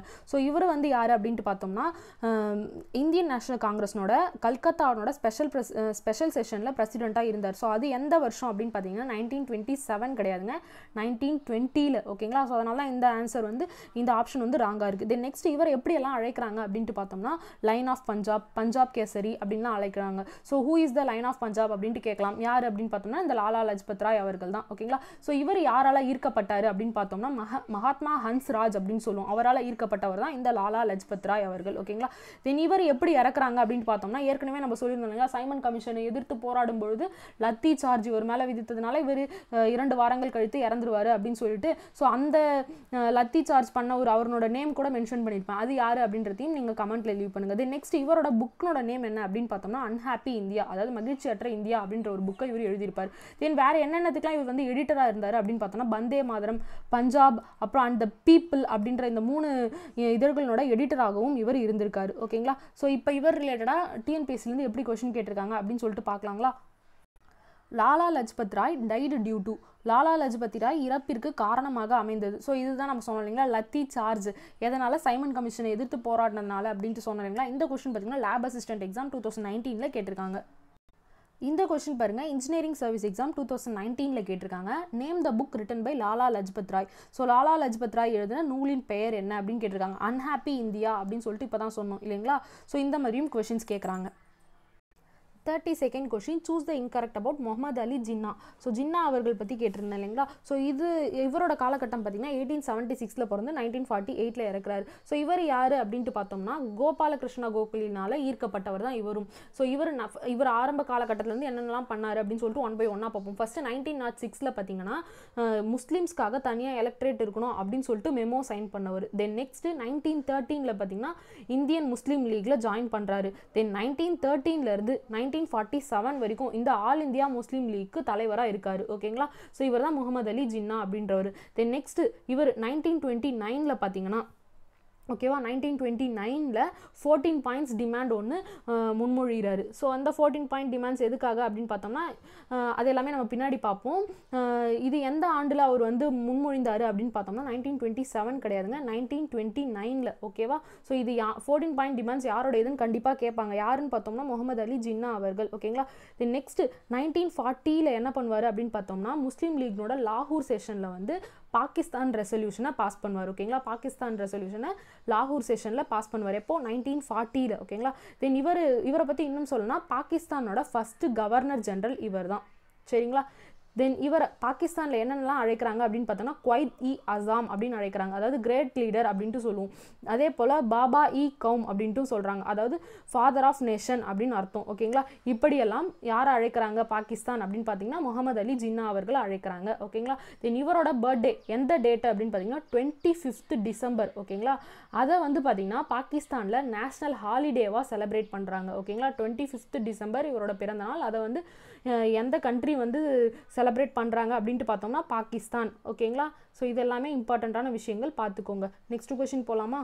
33rd question, choose the incorrect about Rabindranath Tagore. So Rabindranath தாகூரோட காலகட்டம் பார்த்தீங்கன்னா 1861லேருந்து 1941 வரைக்குங்க. ஸோ இவர் யார் அப்படின்னு பார்த்தோம்னா நோபல் லிட்ரேச்சருக்கான நோபல் ப்ரைஸை ஃபஸ்ட்டு வாங்கின நான் யூரோப்பியன் தான் இவர். ஓகேங்களா. ஸோ அவருடைய எந்த ஒர்க்குக்கு வந்து இந்த நோபல் ப்ரைஸ் கிடச்சிது அப்படின்ட்டு கேட்கலாம். அது எந்த ஒர்க்குக்கு அப்படின்னு பார்த்தோம்னா கீதாஞ்சலி அப்படின்ட்டு இவர் எழுதின அந்த லிட்ரேச்சருக்கு தான். ஸோ இவர் அதை எப்போ எழுதினாரு அப்படின்னு பார்த்தோம்னா 1913ல் எழுதினாருங்க. தென் நெக்ஸ்ட் இவரை பற்றி சொல்லணும் அப்படின்னு பார்த்தீங்கன்னா இவரோட ஃபஸ்ட் போயமோட நேம் பார்த்தீங்கன்னா அம்ரித் பஜார் பத்ரிகா அப்படின்ட்டு சொல்லுவோம். ஓகேங்களா. அதில் வந்து இவரோட ஃபர்ஸ்ட் போயமை வெளியிட்டிருப்பாரு. தென் இதை தவிர்த்த ஒரு பனா ஃபுல் அப்புறம் பனுசின்ஹர் பதாவாலி அப்படின்றதெல்லாம் இவர் எழுதியிருக்காரு. தென் நெக்ஸ்ட் இவருக்கு இவர் உருவாக்கின அந்த விஸ்வ பாரதி யூனிவர்சிட்டி எப்போ அப்படின்ட்டு பார்த்தோம்னா 1921ல் நிறுவியிருப்பார். தென் நெக்ஸ்ட் இவருடைய போயம் ரெண்டுத்துக்கு வந்து இவரோட கம்போசிஷன் ரெண்டு வந்து நேஷனல் ஆந்தமாக ஏற்றிருப்பாங்க ரெண்டு கண்ட்ரியில். என்னென்ன அப்படின்னு பார்த்தோம்னா ஜனகன மனகதியை ஒன்று வந்து நம்ம இந்தியா ஏற்றுக்குச்சு நேஷனல் ஆந்தமா. தென் இன்னொன்று பார்த்தோம்னா இந்த அமர் ஷோனர் பங்களா அப்படின்றது. ஓகேங்களா. ஸோ எந்த கண்ட்ரி வந்து ஏற்றுக்குச்சு அப்படின்னு பார்த்தோம்னா பங்களாதேஷ் வந்து அதனோட நேஷனல் ஆந்தமா ஏற்றுக்குச்சு. ஓகேங்களா. ஸோ இது எல்லாமே இம்பார்ட்டண்ட்டான விஷயம். தென் நெக்ஸ்ட் இவர் தான் வந்து ஐசிஎஸ் எக்ஸாம் எழுதினா ஃபஸ்ட்டு இந்தியன் அப்படின்னு கொடுத்துருக்காங்களா. இது தவறான விஷயங்களா. யார் வந்து ஃபஸ்ட்டு ஐசிஎஸ் எக்ஸாமை பாஸ் பண்ணுது அப்படின்னு பார்த்தீங்கன்னா இவரோட எல்டர் பிரதரான சத்யேந்திரநாத் தாகூர் அவர்கள் தான் ஃபஸ்ட்டு பாஸ் பண்ணியிருப்பார். ஓகேங்களா. தென் ரபீந்திரநாத் தாகூரை எப்படி அழைக்கிறாங்க அப்படின்னு பார்த்தீங்கன்னா பேர்ட் ஆஃப் பெங்காலி அப்படின்ட்டு சொல்கிறாங்க, அதாவது வங்காளத்தின் கவிஞர் அப்படின்ட்டு அழைக்கப்படுறாரு. தென் நெக்ஸ்ட் இவருக்கு பிரிட்டிஷ் க்ரௌன் வந்து எப்போ நைட்வுட் டைட்டில் வழங்குச்சு அப்படின்ட்டு பார்த்தோம்னா 1915லங்க. ஓகேங்களா. இதுவும் ரொம்ப ரொம்ப இம்பார்ட்டண்ட்டான விஷயங்கள் பார்த்துக்கோங்க. நெக்ஸ்ட் கொஸ்டின் போகலாமா.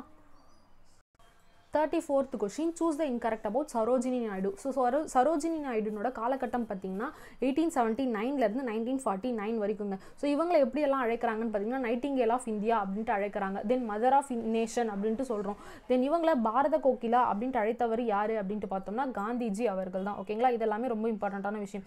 தென் இவங்க யாரை வந்து இவங்களோட ஹஸ்பண்ட், அதாவது இவங்க யாரை வந்து கல்யாணம் பண்ணிக்கிறாங்க அப்படின்னு பார்த்தோம்னா கோவிந்தராஜலு நாயுடு அவர்கள். ஓகேங்களா. அது எந்த வருஷத்துல இவங்க மேரேஜ் பண்ணுறாங்க அப்படின்னு பார்த்தோம்னா 1893ல்.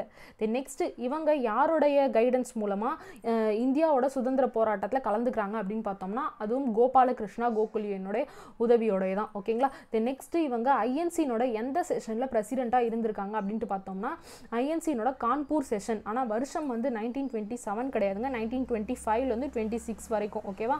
கான்பூர் செஷனில் இவங்க வந்து பிரசிடெண்ட்டாக இருந்திருக்காங்க. தென் அது மட்டும் இல்லாமல் இந்தியாவோட ஃபஸ்ட்டு உமன் கவர்னராக இருந்திருக்காங்க. எந்த ஸ்டேட்டுக்குன்னு பார்த்தோம்னா உத்தரப்பிரதேஷ்க்கு. ஓகேங்களா. இதெல்லாமே இம்பார்ட்டன்ட். தென் இவங்களோட போயட்ரிஸ்லாம் இருக்குது. அதெல்லாம் என்னென்ன அப்படின்னு பார்த்தோம்னா கோல்டன் த்ரெஷோல்ட் அப்படின்னு 1905 எழுதியிருக்காங்க. தென் ஃபெதர் ஆஃப் டான் அப்புறம் பேர்ட் ஆஃப் டைம் அப்படின்றத 1912 எழுதியிருக்காங்க. ப்ரோக்கன் விங்ஸ் இது ரொம்ப இம்பார்ட்டன்ட்ங்க. இது வந்து 1917 எழுதியிருக்காங்க. தென் Mohammed Jinnah and ambassador of unity அப்படின்றத 1919 எழுதியிருக்காங்க. ஓகேங்களா. இது எல்லாமே சரோஜினி நாயுடுனுடைய புக்ஸ். ஓகேங்களா. ஸோ இதெல்லாம் பார்த்துக்கோங்க. நெக்ஸ்ட் கொஸ்டின் போகலாமா. 35th question, choose the incorrect about Sardar Vallabhbhai Patel. So Vallabhbhai பட்டேலோட காலகட்டம் பார்த்தீங்கன்னா 1875லேருந்து 1950 வரைக்குங்க. ஸோ இவரை எப்படியெல்லாம் அழைக்கிறாங்க அப்படின்ட்டு பார்த்தோம்னா iron man of India, யூனிஃபயர் of India அப்படின்ட்டுலாம் அழைக்கிறாங்க. ஸோ இவருக்கு சர்தார் அப்படின்ற அந்த பட்டத்தை வழங்கினது யார் அப்படின்ட்டு பார்த்தோம்னா காந்திஜி அவர்கள் தான் வழங்கினார். ஓகேங்களா. நெக்ஸ்ட் இவர் பண்ண சத்தியாகிரகத்தினோட பேர் என்ன அப்படின்னு பார்த்தோம்னா கேதா சத்தியாகிரகா. இதை அவர் எப்போ ஸ்டார்ட் பண்ணார்னா 1918ல் ஸ்டார்ட் பண்ணார். ஓகேங்களா. தென் இவருக்காக வேர்ல்ட்லேஸ் லார்ஜஸ்ட் ஸ்டாச்சுவாக ஒன்று நம்ம இந்தியாவில் பண்ணாங்க. ஸோ அது எங்கே வந்து உருவாக்குனாங்க அப்படின்னு பார்த்தோம்னா பஞ்சாப்ல தான். ஸோ அதனோட பேர் தான் ஸ்டாச்சு ஆஃப் யூனிட்டி அப்படின்னு சொல்கிறோம். ஸோ இந்த ஸ்டாச்சு வந்து எவ்வளோ பெருசு இருக்குது அப்படின்னு பார்த்தோம்னா 182 மீட்டர் இருக்குங்க. ஃபீட்டில் சொல்லணும்னா 597 ஃபீட் இருக்குது. ஓகேங்களா, இதனோட ஹைட்டு. இது எல்லாமே இம்பார்ட்டன்ட். யாரோட இதுன்னு பார்த்தோம்னா வல்லபாய் பட்டேலோடையது. ஓகேங்களா, ஸோ இது வந்து இந்தியாவில் எந்த ஸ்டேட்டில் இருக்குது அப்படின்னு பார்த்தோம்னா பஞ்சாப்ல இருக்குது. ஓகேங்களா, தென் இவர் வந்து இந்தியாவோட டெபுட்டி பிரைம் மினிஸ்டராக இருந்திருக்காரு. முதல் இந்தியாவோட டெபுட்டி பிரைம் மினிஸ்டர் யார் அப்படின்னு பார்த்தோம்னா first deputy prime minister of India யாருன்னு பார்த்தோம்னா வல்லபாய் பட்டேல் அவர்கள் தான். ஸோ அது எந்த காலகட்டத்தில் அப்படின்னு பார்த்தோம்னா 1947லேருந்து 1950 வரைக்குங்க. ஸோ இவர் ரிலேட்டடாக இவரை பற்றின இன்ஃபர்மேஷன்லேருந்து நிறைய டிஎன்பிஎஸ்சிலேருந்து கொஸ்டின் கேட்டிருக்காங்க. எப்படி கேட்டிருக்காங்க அப்படின்னு சொல்லிட்டு பார்ப்போங்களா. Who bestowed the title Sardar on Vallabhbhai Patel? Vallabhbhai பட்டேலுக்கு Sardar என்ற பட்டம் சூட்டியவர் யார்? ஸோ இப்போ தான் சொன்னோம் இல்லைங்களா மகாத்மா காந்திஜி அவர்கள்னு சொல்லிட்டு. ஸோ இந்த கொஸ்டின் பார்த்தீங்கன்னா குரூப் 1 எக்ஸாம் 2015 கேட்டிருக்காங்க. 36th question, choose the incorrect about Jawaharlal Nehru. So Jawaharlal Nehruனோட காலகட்டம் பார்த்தீங்கன்னா நவம்பர் 14th 1889ல பிறக்கிறாரு. மே 27th 1964ல இறக்குறாங்க. ஓகேங்களா, ஸோ இவர் யார் அப்படின்ட்டு பார்த்தோம்னா இவரை பற்றி நம்ம படிப்படியாக பார்ப்போம். ஃபர்ஸ்ட் வந்து 1928ல இந்தியன் நேஷனல் காங்கிரஸ்னோட ஜெனரல் செக்ரட்டரியாக இருக்காங்க. அதுக்கப்புறமா 1929ல ஓகேங்களா 1929ல இந்தியன் நேஷனல் காங்கிரஸ்னோட பிரசிடென்ட் ஆகுறாங்க. ஓகேங்களா, ஸோ இதெல்லாமே இம்பார்ட்டண்டான விஷயங்க. ஒன் பை ஒன்னாக பார்த்துக்கோங்க. நெக்ஸ்ட் இதே இந்த 1929 காலகட்டத்தில் தான் இவர் வந்து பூர்ண ஸ்வராஜை டிக்ளேர் பண்றாரு. ஸோ பூர்ண ஸ்வராஜ் எப்போ டிக்ளேர் பண்றாங்க, யார் டிக்ளேர் பண்றாங்க அப்படின்ட்டு கேட்கலாம். பார்த்தோம்னா 1929ல நேரு அவர்கள் டிக்ளேர் பண்றாங்க. தென் நெக்ஸ்ட் இண்டிபெண்டன்ஸ் ரெசல்யூஷன் இவரோட பிரசிடென்ட்ஷிப்ல இருக்கும்போது தான் வந்து ரெசல்யூஷன் பாஸ் பண்ணப்படுது. ஸோ அது எந்த செஷன்ல அப்படின்னு பார்த்தோம்னா லாகூர் செஷன்ல பாஸ் பண்ணப்படுது. தென் இந்தியா இண்டிபெண்டன்ஸ் கிடைச்சதுக்கு அப்புறமா ஃபர்ஸ்ட் பிரைம் மினிஸ்டரா இவங்க தான் இருக்காங்க இல்லைங்களா. ஸோ அப்போ எந்த வருஷத்துலேருந்து எந்த வருஷம் வரைக்கும் இருக்காங்க அப்படின்றது முக்கியம். 1947லேருந்து 1964 வரைக்கும் ரிப்பப்ளிக் இந்தியாவோட பிரைம் மினிஸ்டரா இவங்க இருக்காங்க. தென் நெக்ஸ்ட் இவரை எப்படி அழைக்கிறாங்க அப்படின்னு பார்த்தோம்னா நவீன இந்திய கட்டமைப்பின் கலைஞர் அப்படின்ட்டு அழைக்கிறாங்க. அதாவது ஆர்கிடெக்ட் ஆஃப் மாடர்ன் இந்தியா அப்படின்ட்டு சொல்றோம். ஓகேங்களா, தென் இவரோட பயோகிராஃபினோட பேர் என்ன, ஆட்டோபயோகிராஃபினோட பேர் அப்படின்னு பார்த்தோம்னா அண்ட் ஆட்டோபயோகிராஃபி அப்படின்னு சொல்லுவாங்க. இல்லை இன்னொரு பேர் பார்த்தோம்னா டுவர்ட்ஸ் ஃப்ரீடம் அப்படின்றது. ஓகேங்களா, ஸோ இதை எப்போ வந்து வெளியிட்டிருப்பாங்க அப்படின்ட்டு பார்த்தோம்னா இது ரொம்ப முக்கியங்க. எந்த இயரில் இது வந்து வெளியிட்டாங்க அப்படின்னு பார்த்தோம்னா 1936ல. ஓகேவா, அதே போல் டாக்ட்ரின் ஆஃப் பஞ்சசீல் அப்படின்றத யார் எழுதுனது அப்படின்ட்டு கேட்டாங்கனாலும் அதுவும் நேரு அவர்கள் தான். நெக்ஸ்ட் இவரோட புக்ஸ் என்னென்ன அப்படின்ட்டு பார்த்தோம்னா த Discovery of India, glimpse of world history, a brunch of world letters, unity of India, independence and after India, the world, இதெல்லாமே இவர் எழுதின புக்ஸுங்க. ஓகேங்களா, ஸோ இதெல்லாம் தான் இவரை பற்றின விஷயங்கள். தென் இவரை பற்றி டிஎன்பிஎஸ்சிலேருந்து எப்படி கொஸ்டின் கேட்டிருக்காங்க அப்படின்னு சொல்லிட்டு பார்க்கலாங்களா. இந்த பாயிண்ட் நம்ம பார்க்கல இல்லைங்களா. Joint secretary of Allahabad branch of home rule league. So home rule லீக்னோட Allahabad பிரான்ச்சில் joint செக்ரட்டரியா 1917ல இருந்திருக்காங்க. ஓகேங்களா, ஸோ இந்த கொஸ்டின் பார்த்தீங்கன்னா இன்ஜினியரிங் சர்வீஸ் எக்ஸாம் 2018ல கேட்டிருக்காங்க. When did Nehru became the president of Indian National Congress? So Indian national காங்கிரஸ்னோட பிரசிடென்ட்டாக எப்போ வந்து நேரு ஆகுறாங்க அப்படின்னு கேட்டிருக்காங்க. 6th ஜூலை 1946ல ஆகுறாங்க. ஓகேங்களா, ஸோ இது வந்து 4th டைமாக இவர் வந்து காங்கிரஸில் பிரசிடென்ட்டாக ஆயிருப்பார் இந்த இயரில் தான். ஓகேவா, ஸோ அந்த டேட் ஞாபகம் வச்சுக்கோங்க, 6th ஜூலை 1946ல. இந்த கொஸ்டின் பார்த்தீங்கன்னா குரூப் 2 எக்ஸாம் 2015ல கேட்டிருக்காங்க. In which year Jawaharlal Nehru declared the Purna Swaraj of India? So நம்ம ஏற்கனவே சொல்லியிருந்தோம் இல்லையா, பூர்ண ஸ்வராஜ் வந்து 1929ல நேரு அவர்கள் டிக்ளேர் பண்ணுறாங்க அப்படின்னு சொல்லிட்டு. ஸோ இந்த கொஸ்டின் பார்த்தீங்கன்னா VAO எக்ஸாம் 2016ல கேட்டிருக்காங்க. 37th question, choose the incorrect about Gandhi. So காந்தியை பற்றி தவறானது. ஸோ காந்தியோடைய காலகட்டம் பார்த்தீங்கன்னா அக்டோபர் 2nd 1869ல பிறக்கிறாங்க. ஜனவரி 30th 1948ல கொல்லப்படுறாங்க. ஓகேங்களா, ஸோ இதுதான் காந்திஜியோட காலகட்டம். அதனால் இங்கே 1949 கொடுத்துருக்கு, அதனால தான் இந்த ஆப்ஷன் வந்து ராங்காக இருக்குது. நெக்ஸ்ட் இவரோட பர்த்டேவை பார்த்தீங்கன்னா உலக அளவில் வந்து இன்டர்நேஷனல் டே ஆஃப் நான் வயலன்ஸாக செலிப்ரேட் பண்ணுறாங்க. அதாவது உலக அளவில் அகிம்சை தினமாக வந்து கொண்டாடப்படுறது. ஓகேங்களா, ஸோ அந்த டேட்டு அக்டோபர் 2 இப்போ தான் பார்த்தோம் இல்லைங்களா.